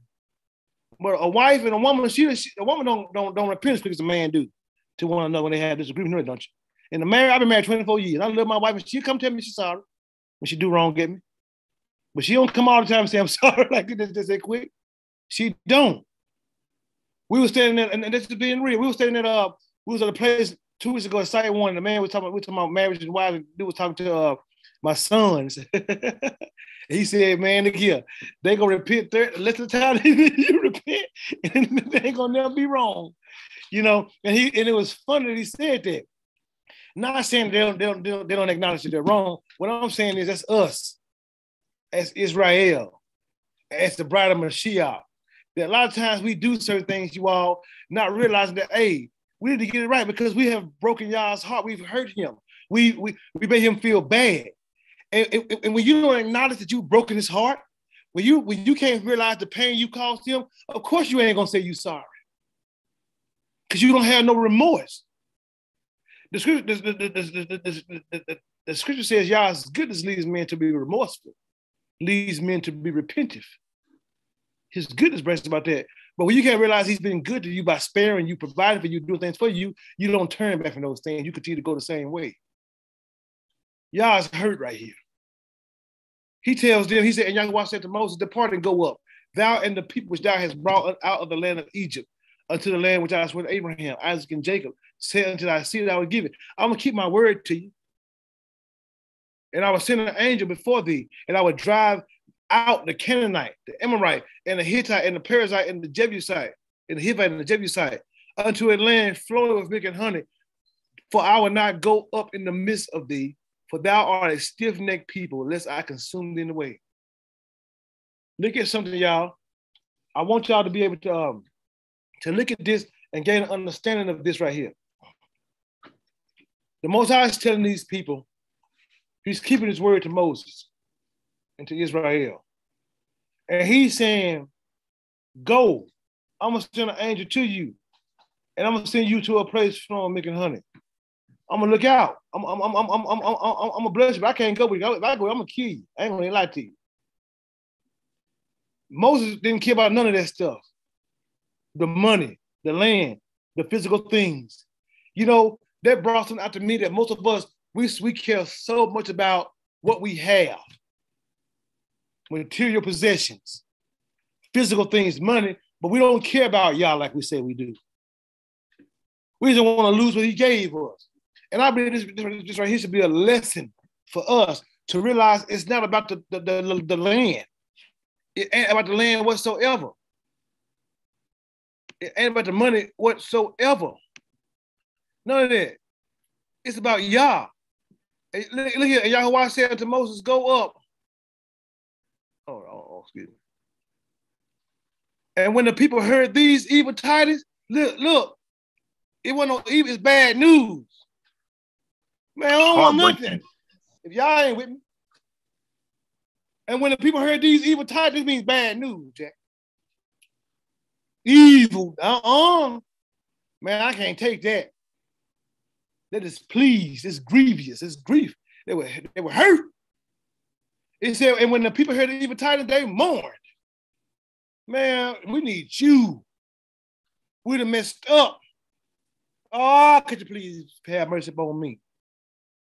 And no man did put on him his ornaments. Who I said unto Moses, say unto the children of Yasharah, you are a stiff-necked people. Heavy, hard-hearted, sorrowful? Is it kashes or is it oref? I think it's because chef. You hard-hearted, you don't listen, you don't pay attention. I'm saying telling you stuff. You don't care about. Y'all hurt right here, man. Let me explain something to y'all real talk. When the Most High is hurt, why would we get in our pride? The Most High uses examples of people to show us how to have a relationship with him. You have 10 words. Wives, if your husband is hurt, why wouldn't you go to him and get it right? Husbands, if your wives are hurt, why wouldn't you do that? Children, parents, brothers, neighbors, whoever. You should still want them instead of the other stuff. We would at times rather give folk up, leave them alone, and let them go and still go gain something. And we think we're being blessed because you got you a house and you live in the land flowing with milk and honey. I don't want to live in no land flowing with milk and honey if Yah is not with me. The land is worthless. It's in vain. You ain't even blessed. I'm in this land, man. I'm sitting here doing good, and I don't have you. Y'all ever seen the movie Conan the Barbarian? Long time ago, Arnold Schwarzenegger. A long time ago, Arnold Schwarzenegger come on Conan the Barbarian. He's sitting there when it first come on, y'all. This is how he's sitting. He's sitting there with his hand on his jaw. He's lonely. He by himself. All his victories, all this spoil, all the things he gained. Man, all this good stuff, he has no one to share it with. He ain't got the love of his life to share it with. So you can go over there and get your prosperity and have your money after you done got your house. After you done got your car, your Persian rug, your big old boat on the ocean. You need to get you some Yah. Because that's what's going to make it matter. For Yahuwah said unto Moses, say unto the children of Yasharah, you are stiff-necked people. Yeah, you stubborn, hard-headed jacks. I will come into the midst of thee in a moment and consume thee. Yeah, I come kill everything out there. That's what he telling me. He mad. We talking about cuss words. Man, look here. What's the worst? Kim tell me he gonna come in the morning and consume me. It's still just painful. What you saying? Filth flowing filth, or saying the word damn? It's still painful.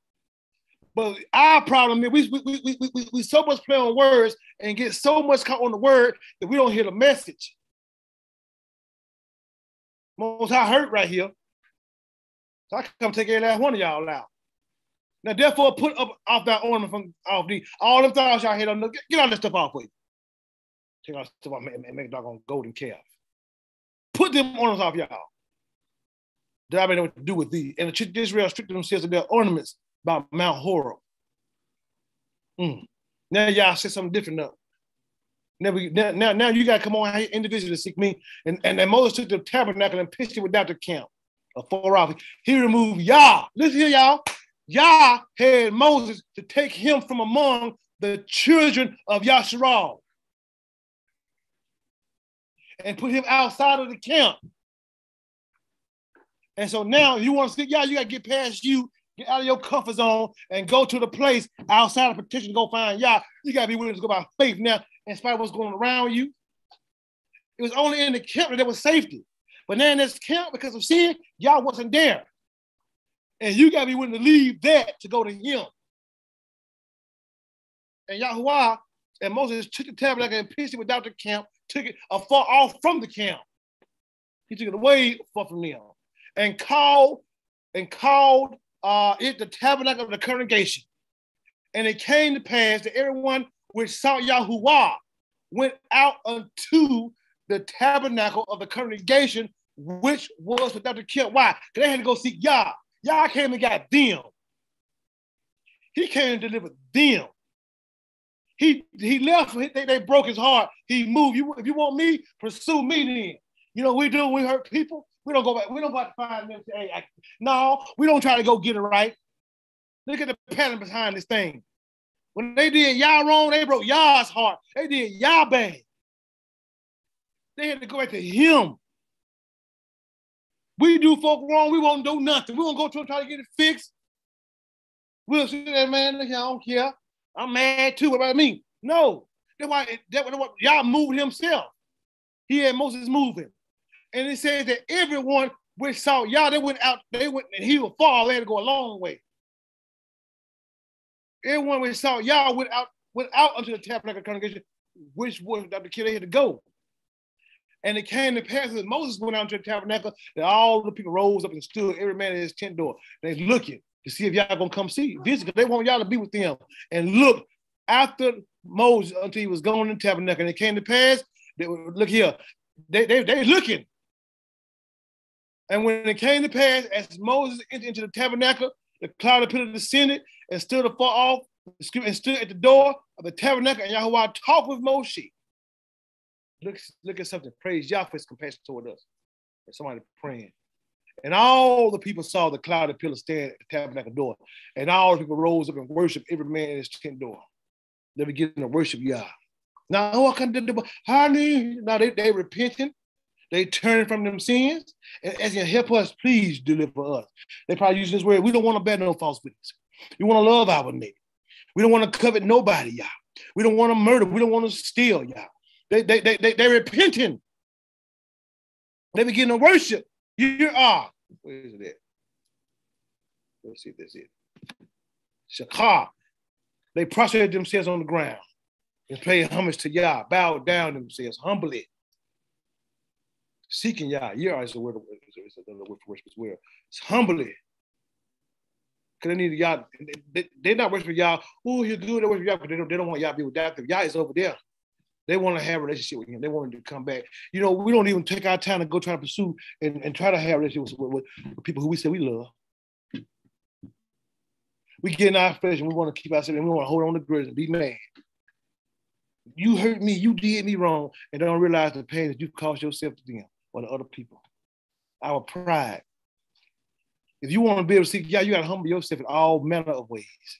Everything got to come up out of you. You got to get things fixed as well, even with people. We walk right here having grudges, being mad at folks, having problems with people, being angry for no reason. So we love Yah. I love you, Yah. When?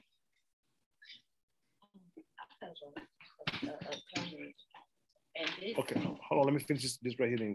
This verse. And Yahuwah spake unto Moses face to face, as a man speaketh unto his friend. Face to face. That means that Moses heard the out loud audible voice of Yah. That Moses was able to see the countenance of the figure of Yah. He didn't see the actual whole face of Yah, but he was able to feel his presence and his tangibleness. He was able to, like he was there.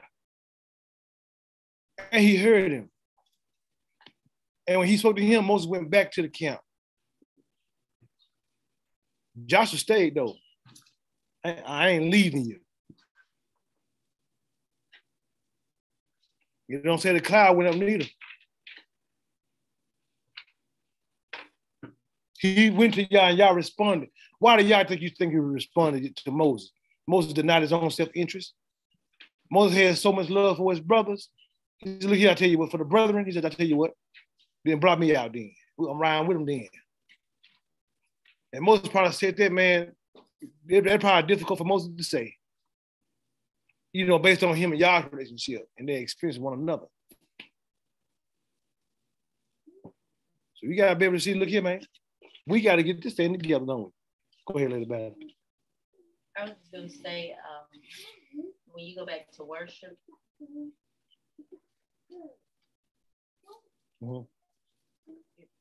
click on, and it says that they prostrated themselves. And it says especially in the sense of bowing, crouching, falling at the presence, realizing it wasn't even anything too much they could say. It was their act of position, getting back in position for them to be received by Yah. Right. You know, because a lot of times and I have been guilty. We go want to enter in the presence of Yah, but we have a lot of words.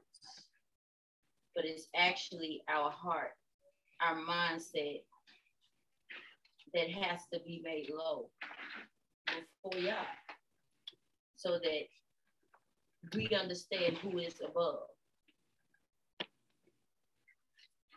And that the only way to actually get to where he is to let him know that that's where you want to be. Mm-hmm. Not coming in. And I think that that's amazing, because not only were they watching, looking to see what the response would be, but when y'all truly responded, they got down. Right. Not even that they said, our English or Western mindset, blah, blah, blah, blah, or however, we express ourselves out of our mouth. But it was what they did in body. Right. No. And they made themselves low. And it makes me think of the blessed attitudes differently. When we truly are poor in, when we truly are poor in spirit, what is a blessing in that? Is that we show ourselves we are in need of Yah, because I have thought of it, in a different manner than, head hung down, showing people that you pray, you fast and praying, making yourself look a certain way when they had to actually be it. When they saw the presence of Yah, after seeing Yah come through, dealing with and having 3,000 of those that rebelled against him intentionally done away with, after him reassuring Moses that he was going to blot them out, done and over, it is no coming back from this, that their mind had changed. For those who gathered, including Levi, that day around Moshe when he told them to choose. Right. And so being spared, because your heart's intentions, it's just like if we're not something, then we need to show it. If we are something, your actions need to show it. And so I think that that's even more profound, that to Yah, worship is truly us being low or down before him, right, in posture or in spirit. Okay, so it has nothing to do, with our understanding of worship in the West. Like if Yahushua should be lifted up, he'll draw folks mean praise harder. Get on the organ, bam, bam, bam. That ain't me at all. That's not what, that's not what's happening here. Right. Because when they were in their door and they saw that presence, they immediately got down. They didn't break out in no footloose jump, and I'm not trying to be funny. But they did it because of their sin. Yes, and that's what I'm saying. We realized that we need his presence because he was so good. I remember a message you taught, and it was real good because I looked it up, that when we are encountered by Yah, his grace and mercy should lead us to thankfulness, to being thankful. He spared them. He really went through and was intentional about getting rid of any parts of sin and darkness or waywardness that was in the camp. And to have his presence, to long for his presence again, has nothing to do with the dance, the Kojic dance, or the Baptist prayer, or all these other denomination stuff we pick up, what we think is worship, or all these songs put together in a compilation that have your mind just reeling because music sounds so good. And honestly, I don't even think music was played right here. It was solid. No, they can't do it right. So it's worship right here. It just spoke to me. Right. Worship has nothing to do with come out your mouth. It's the position of your heart. Right. And you're worshiping because you know where he's brought you from, not just out of bondage, as far as Egypt, but sin, spared you because of your shortcoming. Look here. You think some of them folks that know some of them folks that got killed? You know what I'm saying? They're seeing their friends die, disobedient, plague through the camp. Then y'all say ain't gonna be with you. It's rough. It's rough right now. The drought. Look here, depressing to them. I can't get up out of here. I mean, please. Yeah. Look here. But Yah is always compassionate and full of mercy. Look at this, y'all. And Moses said to Yah, when he was in his tabernacle, he said, see, you said to me, see, you said unto me, bring up this people, and thou hast not let me know whom thou was sent with me. You said bring people up, but you didn't let me know who you gonna send with me. And then, but you said, you have known that I know you by name. The word name is Shem. It don't mean he know his name is Moses. You tell him, I know your character. I know you, all about who you are. Yeah, by your character, by Shem, not by the name Moses. So then when it comes to Mashiach, said, when you go to the Father in my name, you ain't going to him saying, Yah, in the name of Yahushua. No, you're going to him, to Yah, in the character of Yahushua, and the authority he represents. So when you approach Yah in Yahushua's name, he sees that authority, that character. He sees that on you, and he receives you because of him and Yahushua's relationship. And right here, it's the same. Moses is a type of Yahushua right here. He's the first mediator. And Yah is going to respond to Moses, to Israel for Moses, because of him and Yah's relationship. We have always had intercessors. He said, yeah, you have said, I know you by name, and that has also found grace in my sight. Now, therefore, I pray to you, I'm asking you then, I'm begging you then. If I found grace in your sight, then show me now your way, that I may know you. Show me your way. Show me your road. Show me your course of life. Show me your mode of action. Show me you, that I may know you. That I may find hesed, grace, loving kindness, grace, loving kindness in your life. Favor. That I can find grace in your sight. And consider that this nation is thy people. I mean, since you saying, see, man, look here, y'all better leave me alone. I was talking to the Most High, and we'll get Isaiah's comment questions. And I need for y'all to father me. And let me serve notice to y'all. Most High ain't gonna do nothing for you if you can't be real with him about where you are and what you're dealing with. You should be able to talk to him honestly and openly about anything. It's one thing that Yah requires for you when you come for him. It's the truth. But nowadays, the truth seems so much like hate speech. That when the Most High, they come to Yah, they don't be honest in their prayers. Yahuwah commands us in Proverbs to come to him with simplicity. I looked at that word up with a minute there. It's come to him without craftiness in your heart. Come to him without this. Be real with it. What you're dealing with. That's how he responds to you. And Moses talks to Yah. He's talking to Yah just like that. You said, I found grace in your sight. Then show me your way. Get him to know you. And I got grace. Then consider these people as your nation, as your people name. And the Most High responded because of Moses being honest. And he said, my presence shall go with thee, and I will give thee rest. Go ahead, Isaiah 14. I was just thinking about Moshe, his intercession, because after they broke the covenant, the Most High was going to wipe Yasharel out as a nation. Moshe went down there, handled them, went back up to Yah, and he was willing to take the judgment, blot his name out the book of life. He didn't consider it robbery or none of that. But Yah said he gonna blot their name out. He let Moshe live. Only 3,000 died. Those who sinned against him.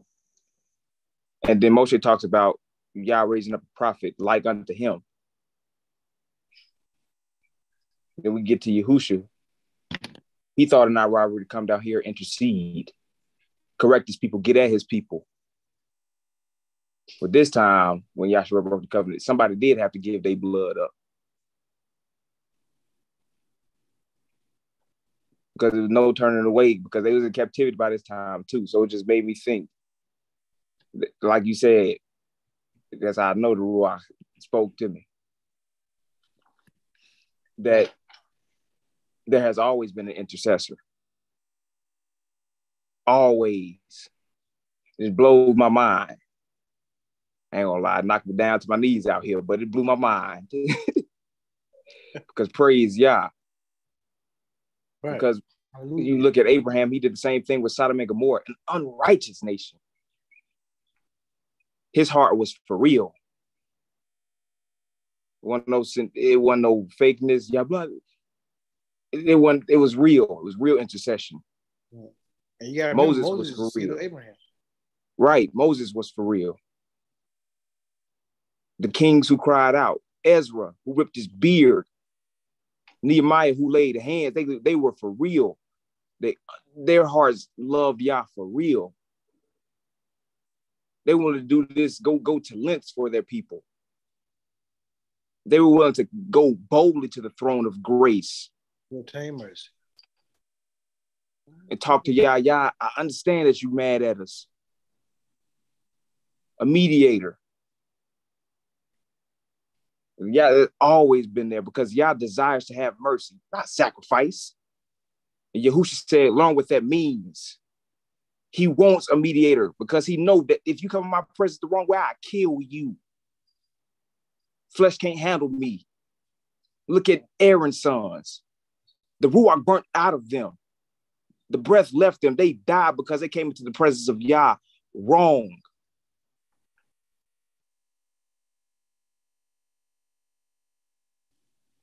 But just praise Yah for me. Praise Yah for Yahusha. Because if we did not have Yahusha, it'd be over with. We'll be counted in the lot with sinners. Hallelujah. That's it. Praise Yah. Praise Yah. Hallelujah. You're right. And he said, look here. And y'all know that it was on Moses' heart. Probably uneasy, probably couldn't get no rest. He said, and I give you rest. Yeah. And he said to him, if thy presence go not with me, then carry us not up from hence. If you don't, and I mean that to myself. I need him, man. I know I do. I want to be in his will.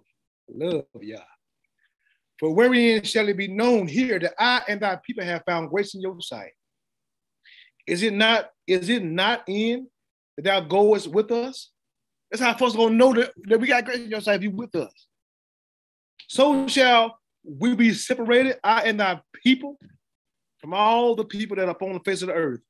And Yahuwah said to Moses, I will do this thing also that thou hast spoken. For thou hast found grace in my sight. And I know that by now he told him again. And he said unto thee, show me thy esteem, show me thy glory.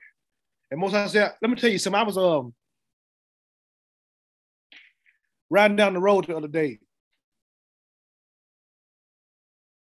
And man, we was going down the road, man, and the lights was green on this side. The lights was green on my left-hand side because it was toward the end of the day, I guess. It was a lot of traffic, so you couldn't really see the intersection, but they don't put every intersection on this particular road has lights in it. Because it's a 4-lane highway, it's a very busy street. And it was a car, black car. I don't know how it looked, but I know it's a black car. And man, it just came out while I'm driving. It came out on me. It was about 35 miles per hour. And I saw myself T-boned. I saw me hit. Man, I saw me dead. I saw me broken up. I saw like, man, this over with. My dad clutched him on the seat. And then Isaiah he was so overwhelmed, he was speechless. And then 10 minutes later, he said a word, you know. And man, I started turning all on the inside of me. Because I saw myself, you know, getting killed. Real talk. But it's like the Most High, I ain't gonna say it was my skills and my abilities. Because I ain't never drove like that. I pushed on and swear, but it's like an angel just pushed us past the place. And we live. Y'all, if I would have got hit by that car, that would have ruined everything for my family. We wouldn't have been able to have our business. My family wouldn't have had their father. My whole entire family would have been in disarray. Not just me, my dad was in the car, and my firstborn son. And I'm my dad's firstborn son. That would have did something devastating, but Yah, in his goodness, spared my life and spared my family's life and blessed us. So I'm gonna tell you something I ain't gonna never be ashamed of it. I'll always be proud of it. Because he's my father and I love him so dear, so much. And I thank him for even, you know, having mercy for me and my shortcomings. But I want you to understand this prayer that Moses talking, he's talking to me. These folks messed up. They did bad. You know, I wasn't sinning going down the road, but I'm just saying, man, look here. He spared me. So when you're talking to him, he said, man, help me. I don't care about going nowhere if you ain't with me. See, don't nothing set you apart from nobody, y'all, except for y'all. It don't matter about what you have materialistic. It don't matter about you having no big old car, no bunch of materialistic, no lot of business and big house and money. Those things come and they go. Money ain't nothing but money. Things don't cost them but money. That's all they do, is they don't cost them but money. You love Yah and love people and use the money. But these folks that messed up so mad, they talking to him. He said, I know you by name. You have found grace in my sight. I want you to understand something. The Most High don't come to you because you ain't got no flaws on you, man. See, when he got to Moses had already killed the man. And Moses didn't know who he was. And Moses had made a whole lot of bad decisions in his life, probably. But Yah called Moses out and chose him to lead his people. And even in the middle of that, on their way, Amalekite appeared to get ready to kill Moses because he listened to his father-in-law when he told him, don't circumcise his son. Yah still loved Moses the same in spite of all those things. And he said that I have found that you have found grace in my sight. Y'all, that's the same thing when it comes to us. And he said, I will make all my goodness pass before thee. I'm gonna let you see all of me. And I will proclaim the name of Yahuwah before thee. He wanted to have not no gay stuff, not no perverted stuff. He wanted to have an intimate encounter, an intimate relationship. He wanted to experience Yah in ways nobody's able to experience Yah, right? Because he wanted to be close to him just like that. And the Most High understood his heart and realized what he was asking. And the Most High ain't no respect to a person. If you come for Yah in the same way, he gonna do it. Moses prayed for him and the people. And he said, I'll make my goodness pass before thee, and I'll proclaim the name of Yahuwah before thee. And I will be gracious to whom I will be gracious, to who I want to be. And I show mercy to whom I show mercy. That's what he tell Moses. And he said, thou can't see my face. For there shall no man see me and live. I ain't gonna see my face because you ain't gonna be able to see me and live. But I'm telling you what I'm gonna do. And Yahuwah said, behold, there is a place by me, and thou shalt stand in the cleft of the rock. So Moses is standing in the cleft of the rock. And it shall come to pass that while my extreme pass by, I'm gonna put thee in the cleft of the rock, and I'm gonna cover thee with my hand while I pass by. He covered Moses' body with his hand while he passed by. And I'll take away my hand, and you shall see my back parts, my backside. I want you to see me, but my face shall not be seen. Y'all do that. Know that by Moses seeing this, he had a glory that was unfadable. To hear Moses in Corinthians, it said Moses had the glory that faded. It said, behold, we do this thing through a darkness, through a glass. And Paul is talking about the mistress or whatever. But he said that Moses had an esteem or a glory that was fading away. He said, but we got esteem that don't fade away. We go from faith to faith and esteem to esteem. When Moses' light shine. You look here. And he had to put a veil over his face because folks were scared of sin. He had so much of awe of Yah. But the scripture says that we so shine like from esteem to esteem that we don't pull no veil over our face. We let folks see what we go through our tribulations. We glory through them things. And when Mashiach got finished saying, blessed are you when men shall revile you and persecute you and say all men even against you falsely, all the things he said being blessed, the last two parts was worse. He came back and said, you are the salt of the earth. Going through your trials, going through your shortcomings, being persecuted, you maintain that esteem. And you are the salt of the earth, and you let folks see that. How you gonna be good for men? You got to let men taste that salt. You got to show that flavor. You ain't good for nothing if men are walking on you, trotting down upon you. You got to remain steadfast, and you got to persist in spite of what you go through. And then he said, you are the light of the world. Why would you take that light and put it under a bush and hide it? Won't you bring it out and put it so men can see it and glorify your Father? It's in the Shamayim. That light is that esteem that y'all showing on you. And we go through that, we encounter that, and it permeates up off of us through trials, through tests, through our perseverance, through even when we have shortcomings and we fall. When we get back up, we turn back to Yah, he restores us and allow that light to be shining on the inside of us. So there ain't no time to be giving up. It ain't no time to be weary. And my reason for this lesson that I like it so much, it don't matter how much this whole nation committed intentional sin against the Most High Yah. And even in his anger, desiring to wipe them out through persistence, through prayer and going forward, he has mercy. And when he restores, he puts you in a higher place than where you was in the first place. That was Moses' first time ever seeing Yah's backside. And what we want to do, y'all, is throw in the towel and give up on folk and want to even give up on our own selves. How dare you? You better get it together. Look, you ain't got to, you don't ever have to stop talking to Yah because you messed up. He ain't never been like that. Most folks make them decisions and say them statements because somebody else said it. There is no way you're gonna go to the Torah and see Yah and not experience his goodness.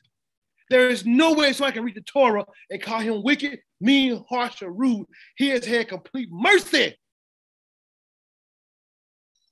Then he said unto Moses, I did show Moses' backside. And they got back right in good standing. He said, who out two stones like the ones until the first? Yeah, gonna get two more stones. And I'm gonna write up on these tables the words that were in the first tables, which you broke. And be ready in the morning and come up in the morning unto the Mount Sinai and present thyself there to me in the top of the mountain.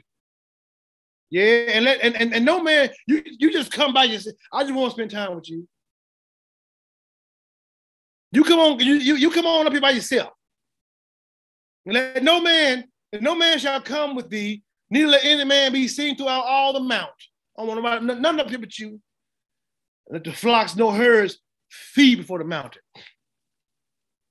And he hewed out two tables of stone, like it to the first. And Moses rose up early in the morning and went up unto the Mount Sinai, as Yahuwah had commanded him, and took in his hand the two stone tablets. Look here, y'all. I see you. Y'all told Moses what he was going to do. Moses responded by faith. You can't tell me stuff didn't come in Moses' mind.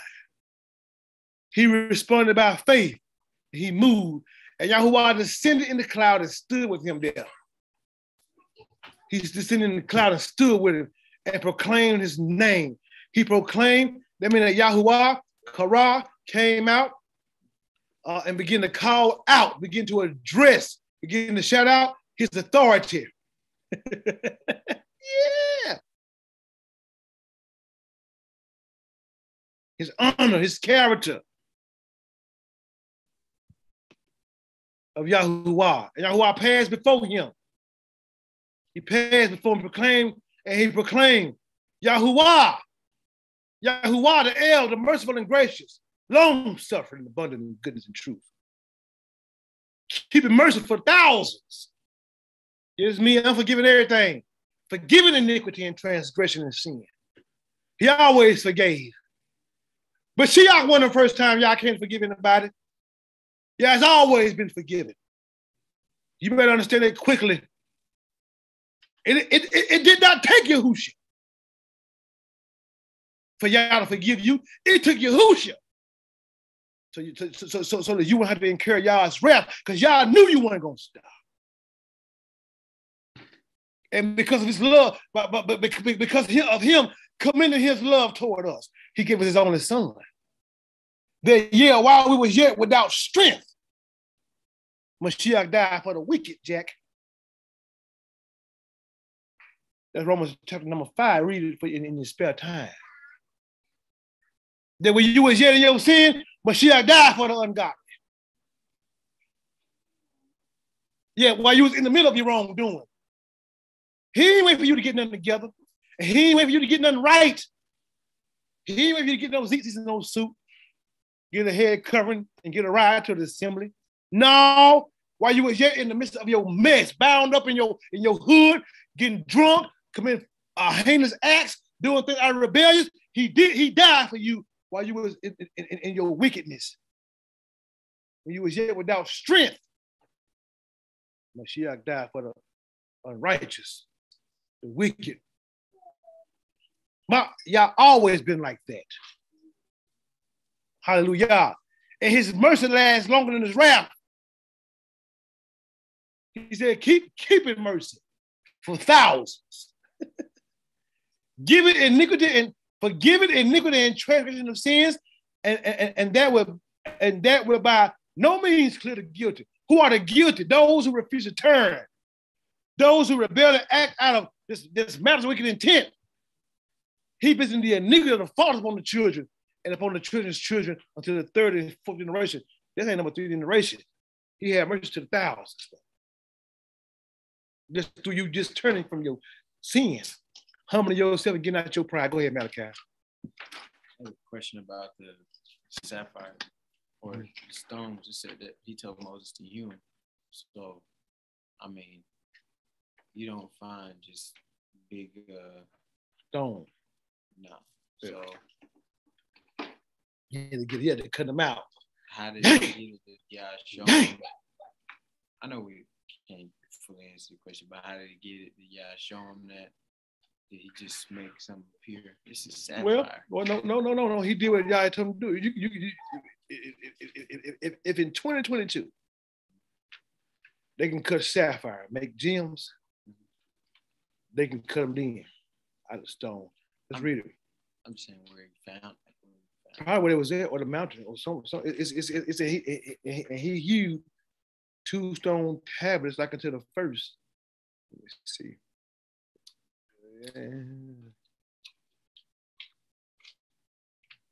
And we see the sapphire. There was another scripture, another book.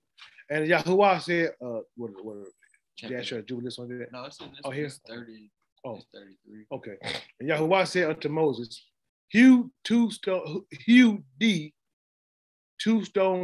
tables of stone, like unto the first, and I will write upon these tables the words that were in the first tables, which thou breakest. So, no, he didn't make anything appear. Moses had to go over there and hew out 2 stone tablets. Either he did or somebody did it with him. And then Moses himself took him up there. Most High probably gave him supernatural strength. We as Yasharal have abilities that other folks don't have as well. Psalms 83 said that you are Elohim. You should die like me. There's only in wickedness, but you have abilities and strength that Yah gave to Yasharal. They were saying you are Elohim was not talking about to all men. The scripture is written to Israel. And no man shall come up with thee. So Moses carried by himself. Let no man be seen throughout all the mount. It might have been heavy, it might have been time consuming, might have been, but that's probably you got to walk and strive, persevere, and go up. You got to do that in order to get y'all's word. That's even in our life right now. It's a real good question. It said Yahuwah descended in the cloud and stood with him there and proclaimed the name. And got to talk about himself. Look here. Everything was made right, Jack. Yeah. And Yahuwah passed before him and proclaimed, Yahuwah, Elohim, merciful and gracious. Man, long suffering and abundant in goodness and truth. And he's just good. You're a good Father, keeping mercy for thousands, forgiving the iniquity and transgression and sin. And that will by no means clear to get down. I'm gonna deal with everybody doing wrong. Yeah, I'm gonna deal with you. Visiting the iniquity of the fathers upon the children and upon the children's children into the third and fourth generation. And Moses made haste. Look here, Moses did what? You got down, Jack. And begin to work. And Moses made haste and bowed down his head toward the ground and began to shakar. He prostrated himself, humbled himself, reverenced Yah, beginning just to worship Yah. And he said, if now I have found grace in thy sight, while you're on the ground praying to him, O Yahuwah, my master, I pray thee, go among us. For it is a stiff-necked people. Yes, we are a stiff-necked people. And pardon our iniquity and our sin. And take us for your inheritance. You know, I know, regardless of, me, regardless to my shortcomings, yeah, I'm everything you said that I am. Stiff-necked, uncircumcised heart, Jack. But have mercy on me. Yeah, I know I got a whole lot of shortcomings, a lot of faults and problems, all kind of things, I deal with. But please, have mercy on me. Make me yours. Make me thine and take us for thine inheritance. Nahal. Take us as an heritage. As a possession. You belong to Yah. Now, I don't mean God in the Christian church. He's not real. The God of the Bible is not the same God in the Christian church whatsoever. The God of the Bible don't eat pork. His son don't either. And the God of the Bible on the Shabbat. The God of the Bible did not institute Ramadan, nor did he institute Christmas. So we ain't talking about God.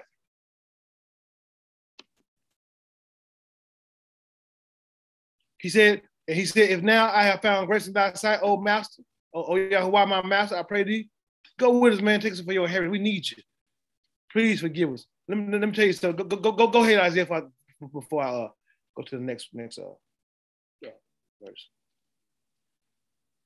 No, I think that's the old. Okay. Okay. And look what he said. Behold, I make a covenant. Barit. Cutting. Barit. That means that Yah, this is strong. That if Yah is to break this covenant, everything in this covenant got to happen to him. Every curse. If we break this covenant, every curse got to happen to us. Y'all didn't break no covenant. And he said, behold, I'll make a covenant before all thy people. They're going to come back. I forgive you. Because I would do marvels. Man, I used to always think that when I messed up and did wrong, I couldn't really pray to y'all, or I think the deal would be off. My mind would be wild. Because I had people growing up in my life that if I did wrong, they go to the extreme and just, it's over with. And they just cut everything off. That happened to me a lot in my life. So I started, just, man, shoot, I ain't gonna no time to even go back. Because I ain't gonna get in the way. But I'm finding out, y'all, that y'all ain't like that.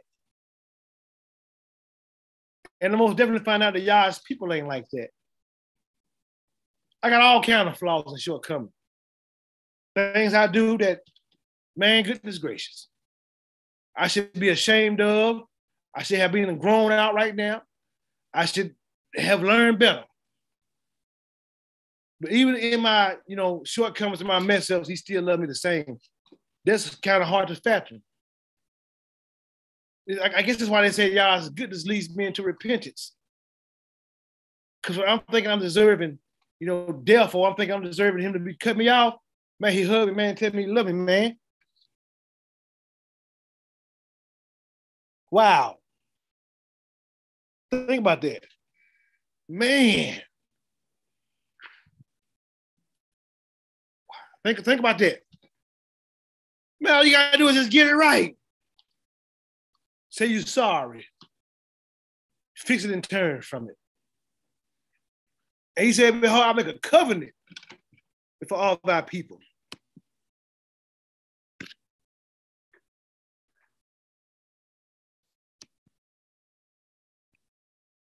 I will do marvels. Look here, I think they messed up. After they ain't done wrong, after they the DP. Look, yes, the deal's still on. It don't change up because of that. No, that's small. And he said, behold, I make a covenant before all thy people. And I will do marvels, such as have not been done in all the earth, Jack, nor in any nation. And all the people among which thou art shall see the work of Yahuwah. For it is a terrible thing that I will do with thee. Terrible not in the sense of bad, but it's gonna be he gonna make dread. He gonna make the folks, woo, them people right there. People gonna fear you. People gonna humble themselves before you. They're gonna reverence you. They're gonna get themselves right. Some gonna even be afraid of you. Why? Because he's gonna bless you, and he's gonna love you because y'all done got it back right. He take care of his family. He love his folk. You hear me? Observe thou that which I command thee this day. Behold, I drive out before. Now he getting them back. Now he getting them back where they were supposed to be at. Behold, I drive out before thee the Amorite. I'm putting them out there. The Canaanite, the Hittite, the Perizzite, the Hivite, and the Jebusite. That's where Jerusalem comes from, the Jebusites. He put them up, he gave them Jerusalem. They had Jerusalem before Yeshua did. Take heed to thyself, that's what y'all said. Take heed to thyself. You should give into the heart. Take heed to thyself. Lest thou make a covenant with the inhabitants of the land where thou goest, lest it be a snare in the midst of thee. And when I read this, I saw that I broke covenant with the inhabitants of the land. When you make covenant with the inhabitants of the land, you do what they do, you want what they want, y'all come into agreement with them. You abide by their rules. You abide by their laws. Their laws is the ultimate foundation. That's why you go find Bibles in the garbage, toe up.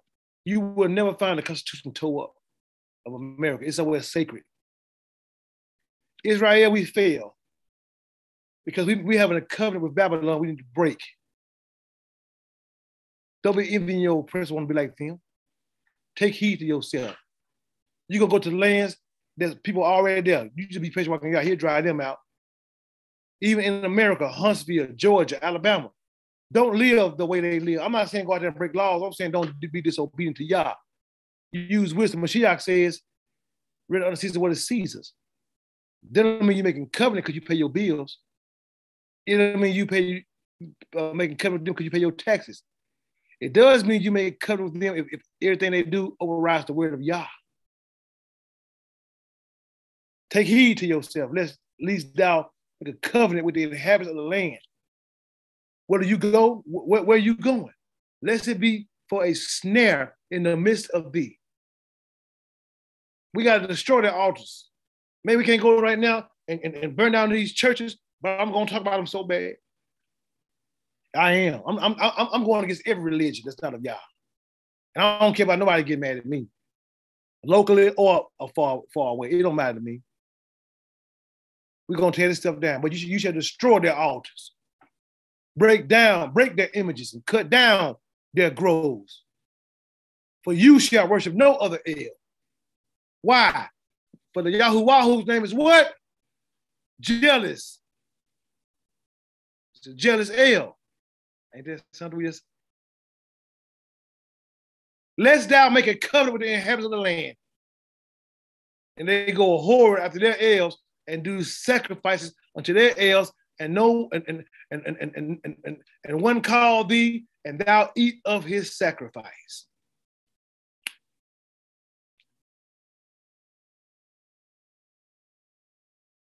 And then we come to them, and thou shalt take up their daughters unto thy sons, and their daughters and go a whore after their Els, and make thy sons go a whore after their Els. Let me say something to y'all.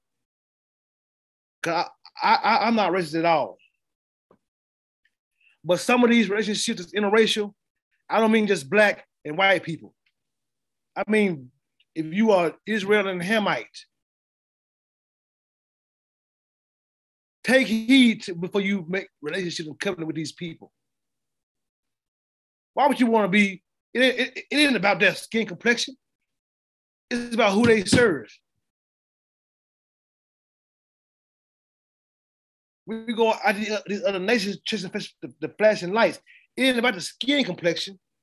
It's the ale they serve. Why would you want to tie yourself up with somebody who make Christmas because she got a big booty? Or he got a nice car.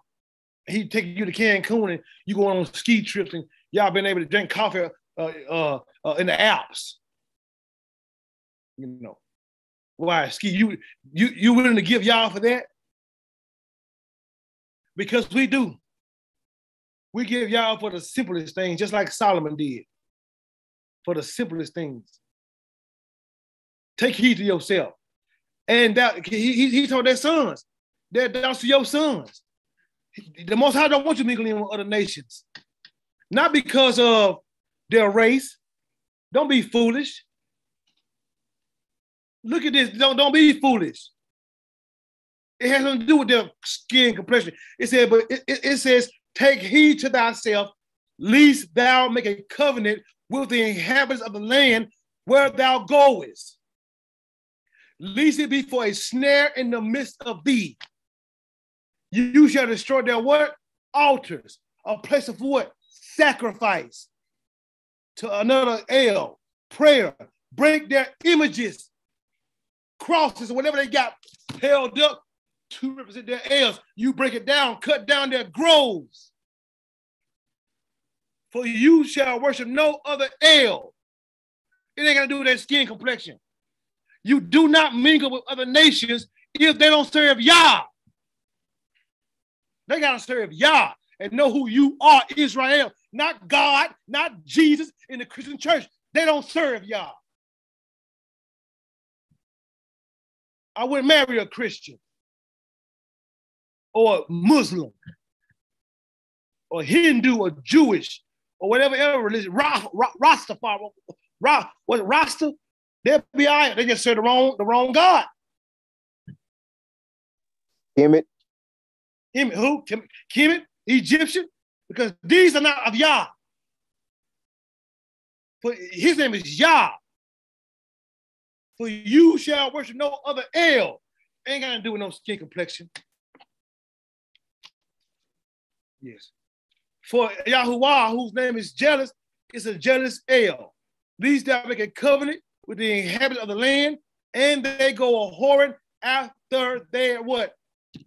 Els, their gods, and do sacrifice unto their gods. And one call thee, and thou eat of his sacrifice. So it ain't about their race. It's about the El they serve. If I'm in a black woman, I'm married. I ain't getting married no more. I'm straight for the next 70, 80 years. 24, 60 more to go. But you, or anybody else on here who's not married, don't involve yourself with somebody who don't serve Yah. Don't be so freaky in your flesh, you just gotta get you some, that you just do anything. No. Don't be deceived by the adversary. Why would you be afraid or ashamed to serve Yah in front of people. And why would you allow it to make you mad or angry because they don't serve Yah? You're willing to compromise for some booty, for some money, for a position, for some fame. Wow. How shallow is your mind?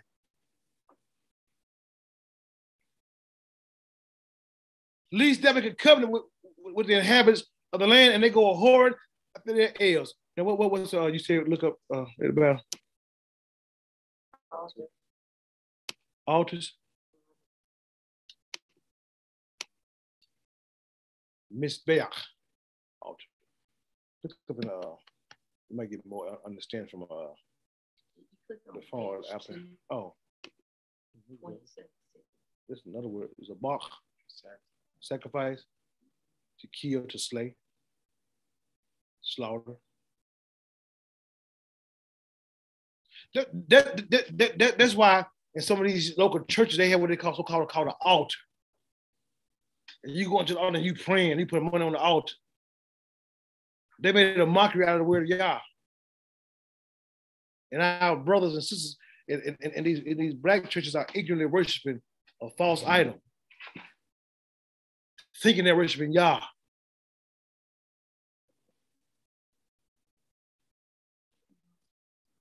Because they don't take their times to read the Syrian poles, trees,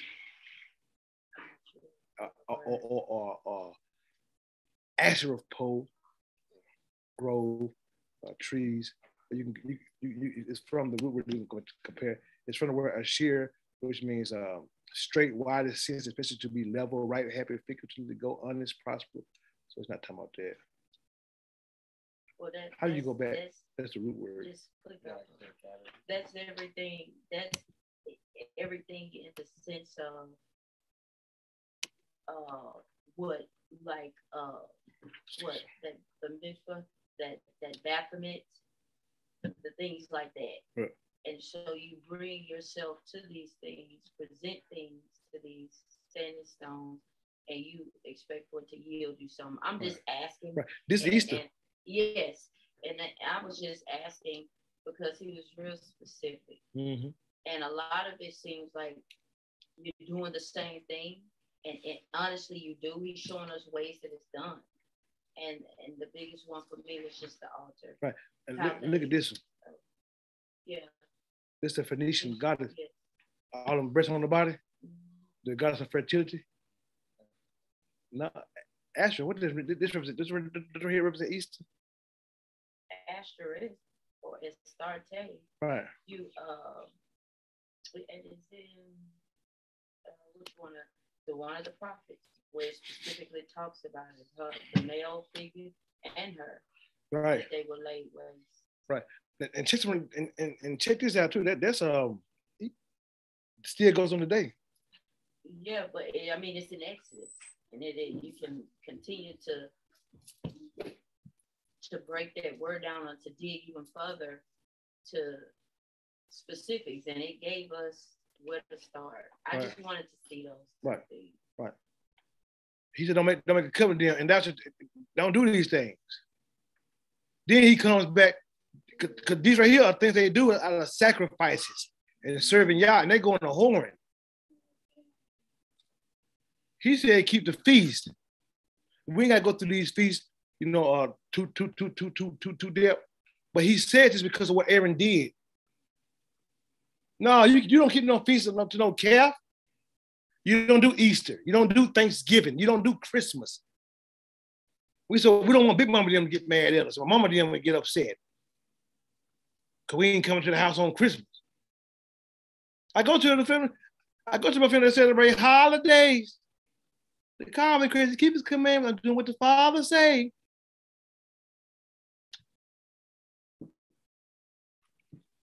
The feast of unleavened bread shall you keep. That he told you. That's why he said, this is what I told you to keep. The feast of unleavened bread shall thou keep 7 days. Thou shalt eat unleavened bread as I commanded thee in the time, in the month of what? Abib. This is what you keep.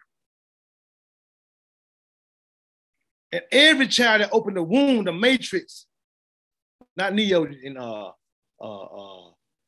Morpheus, what's his name? Morpheus? It's the womb, the Rechem, the womb. Mm-hmm. The matrix. You know the that's womb. where they got it from. Right, I know. Okay. That's why I said it. That's what it's supposed to be. It's mine. Right. Mm. Mm. And all that open the matrix. Listen, whether it be the cattle, the ox, or the male, even us, we all belong to Yah. And doing these things take these and us from Yah. These animals are mine. Not those idols. You keep my feast, my appointed times, my Shabbat, my set apart days, the feast of weeks, the first of fruits, the wheat of harvest, the feast of ingathering. Yeah, and we finna everything else is just dealing with what we've read in the in Corinthians in the New Testament. We have to keep the feast. We have to obey Yah. We have to do as he said. When you look at Samuel, you got started late, so I got to do the time. I got enough time on that.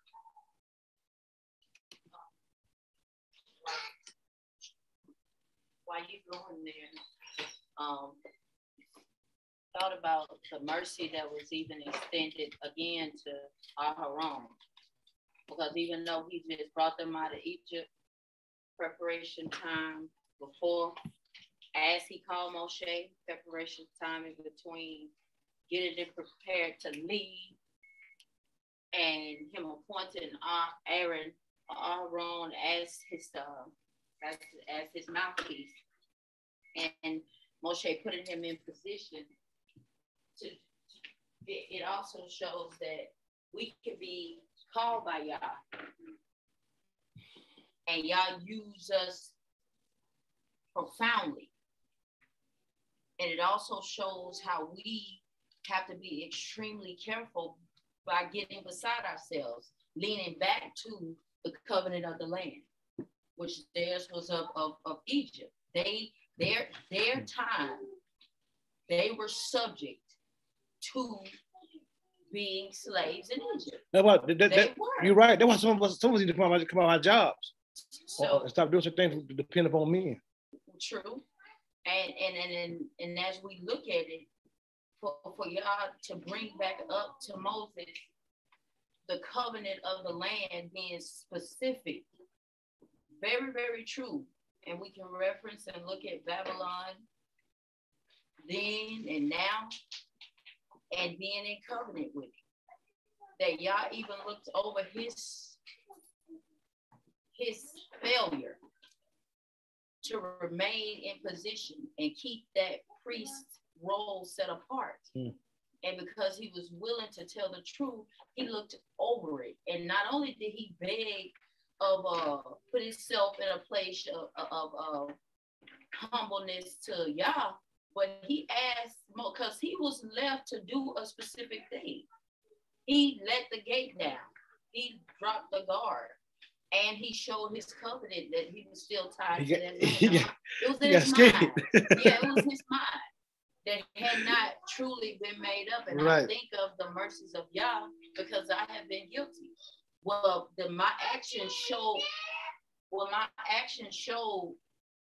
covenant still was. Even though I've been chosen by Yah, we have the indwelling of the Ruach. His actions were just ridiculous to be a man of the cloth. A man of who? A man of as in the set apart ephod, the priestly garbs that they wore. And that's what I'm saying of the wearing he went before the people of Yah. He did a specific thing. So his garments, or man of the garments, the set apart garments that was chosen specifically with detail. I mean, you look at this and you're like, how does he get like that? Right. But you just explained it after we went through the scriptures and looked at it. he still had a covenant with the land. And it was in his mindset. Right. But he repented. Right. So it made me, think about that, because we even see Moshe, do some things. And y'all use him profoundly. And I say, so that makes me just remember that we're subject to revert at any time if we do not stand guard into the shamar. Right. And gauge our lives truthfully by the word and not compromise it. Right. Because I've never seen that portion having the covenant with the land, still be in covenant with it. Right. Not like that. You gotta break up with it. You gotta be willing to give things up for the Most High and step into his provision, allow him to do it for you and not depend upon the world. Most of us can't do that. It's difficult for people because a lot of folks don't have faith, And the thing is, we got to have faith in Yah's word and do what He says. You can't go on what you see. You can't be dependent on what's out here. You got to trust in Him. 2 Samuel 22:10 says, He bowed the heavens also and came down, and darkness was under His feet, and He rode upon a cherub, y'all, a malach, anointed cherub that protects y'all set apartness. So a cherub is an angel or a messenger, and did fly, and he was seen upon the wings of the wind. And he made dark pavilions round about him, dark waters and thick clouds of skies. Through the brightness before him were coals of fire kindled. And Yahuwah thundered from the Shemayim, the Most High uttered his voice. He sent out arrows and scattered them, lightnings and discomfited them. And the channels of the sea appeared the foundation of the world. He discovered at the rebuking of the correction, the rebuking of Yahuwah at the blast of the breath of his nostrils. Gerara, which means chiding. Oh, we got the bumping.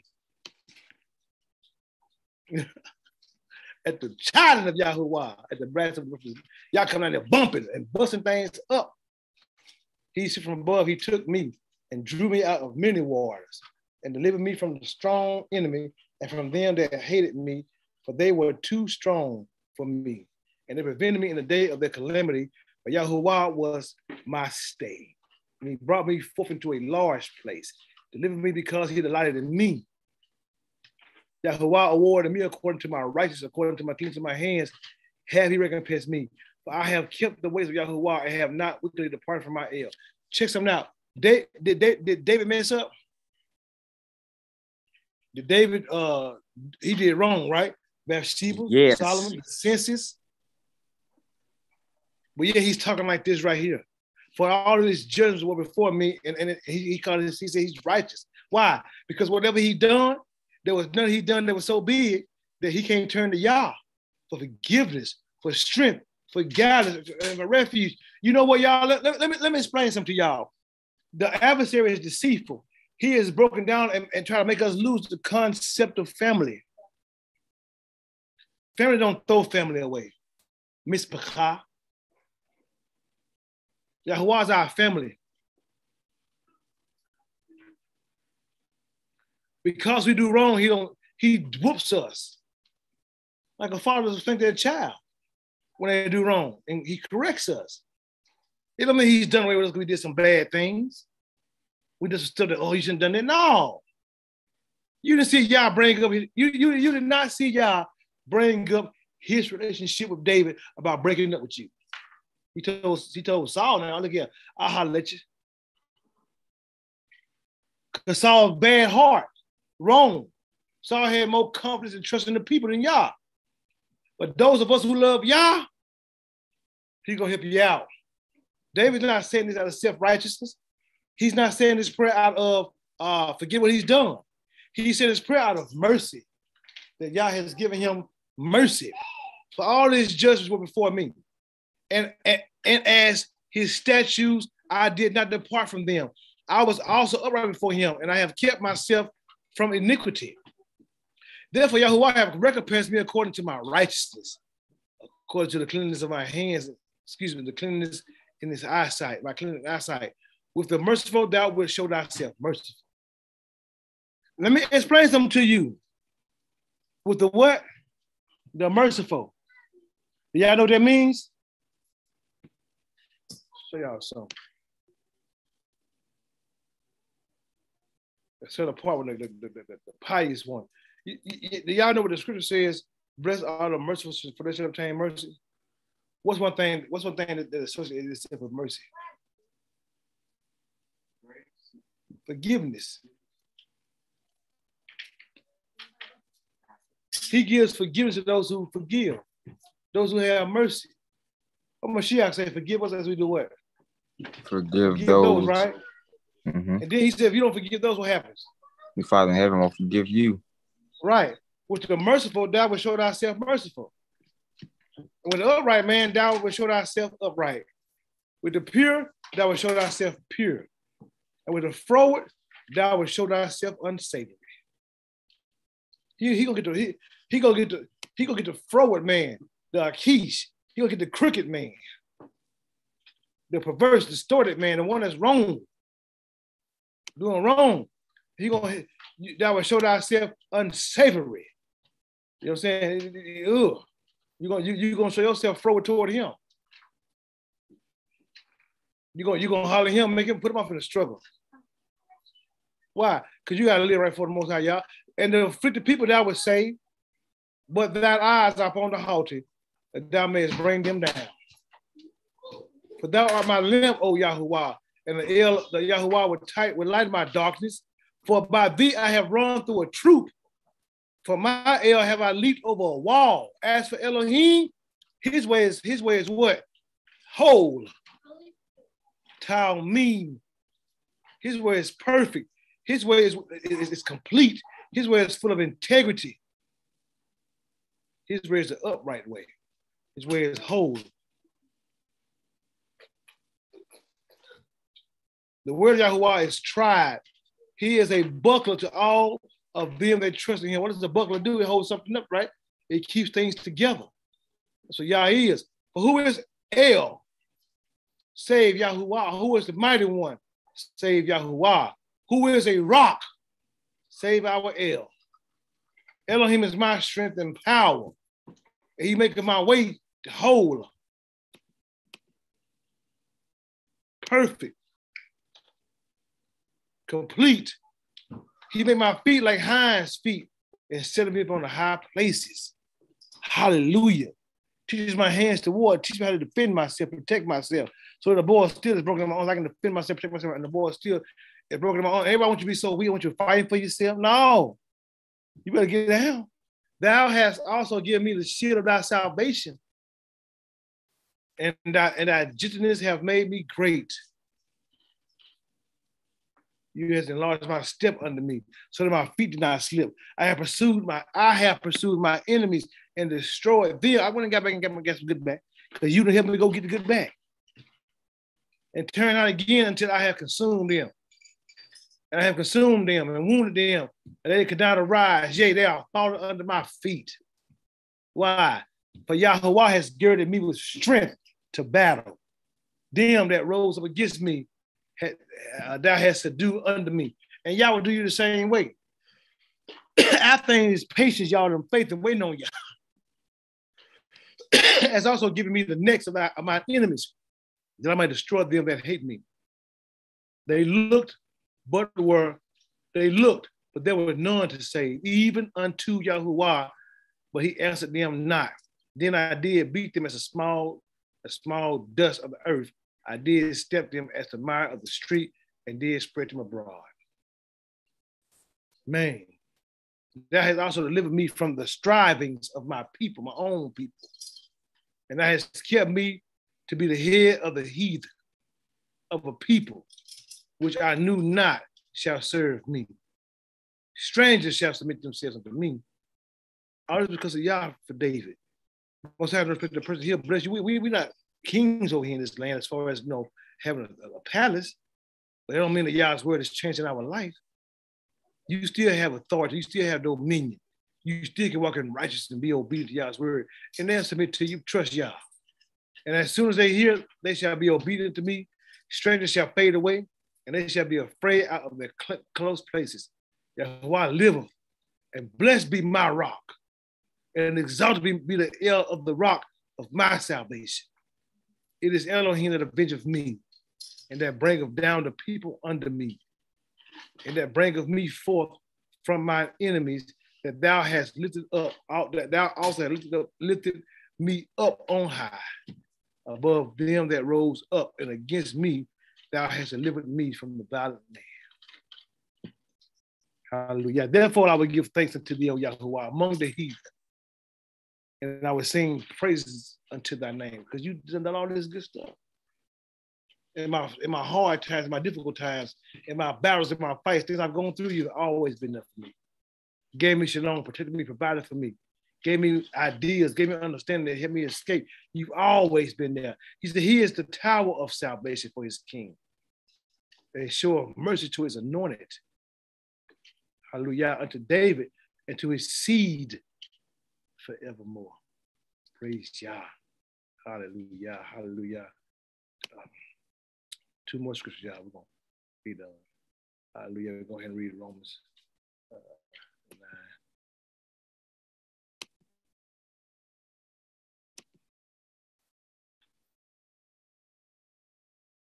What shall we say then? All the things we've read and studied and prayed and seen today. Is there unrighteousness in Elohim?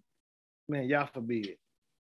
And Yah is not unrighteous because he punished you for your disobedience, or because he choose you for a certain time as this, or have you in a certain place.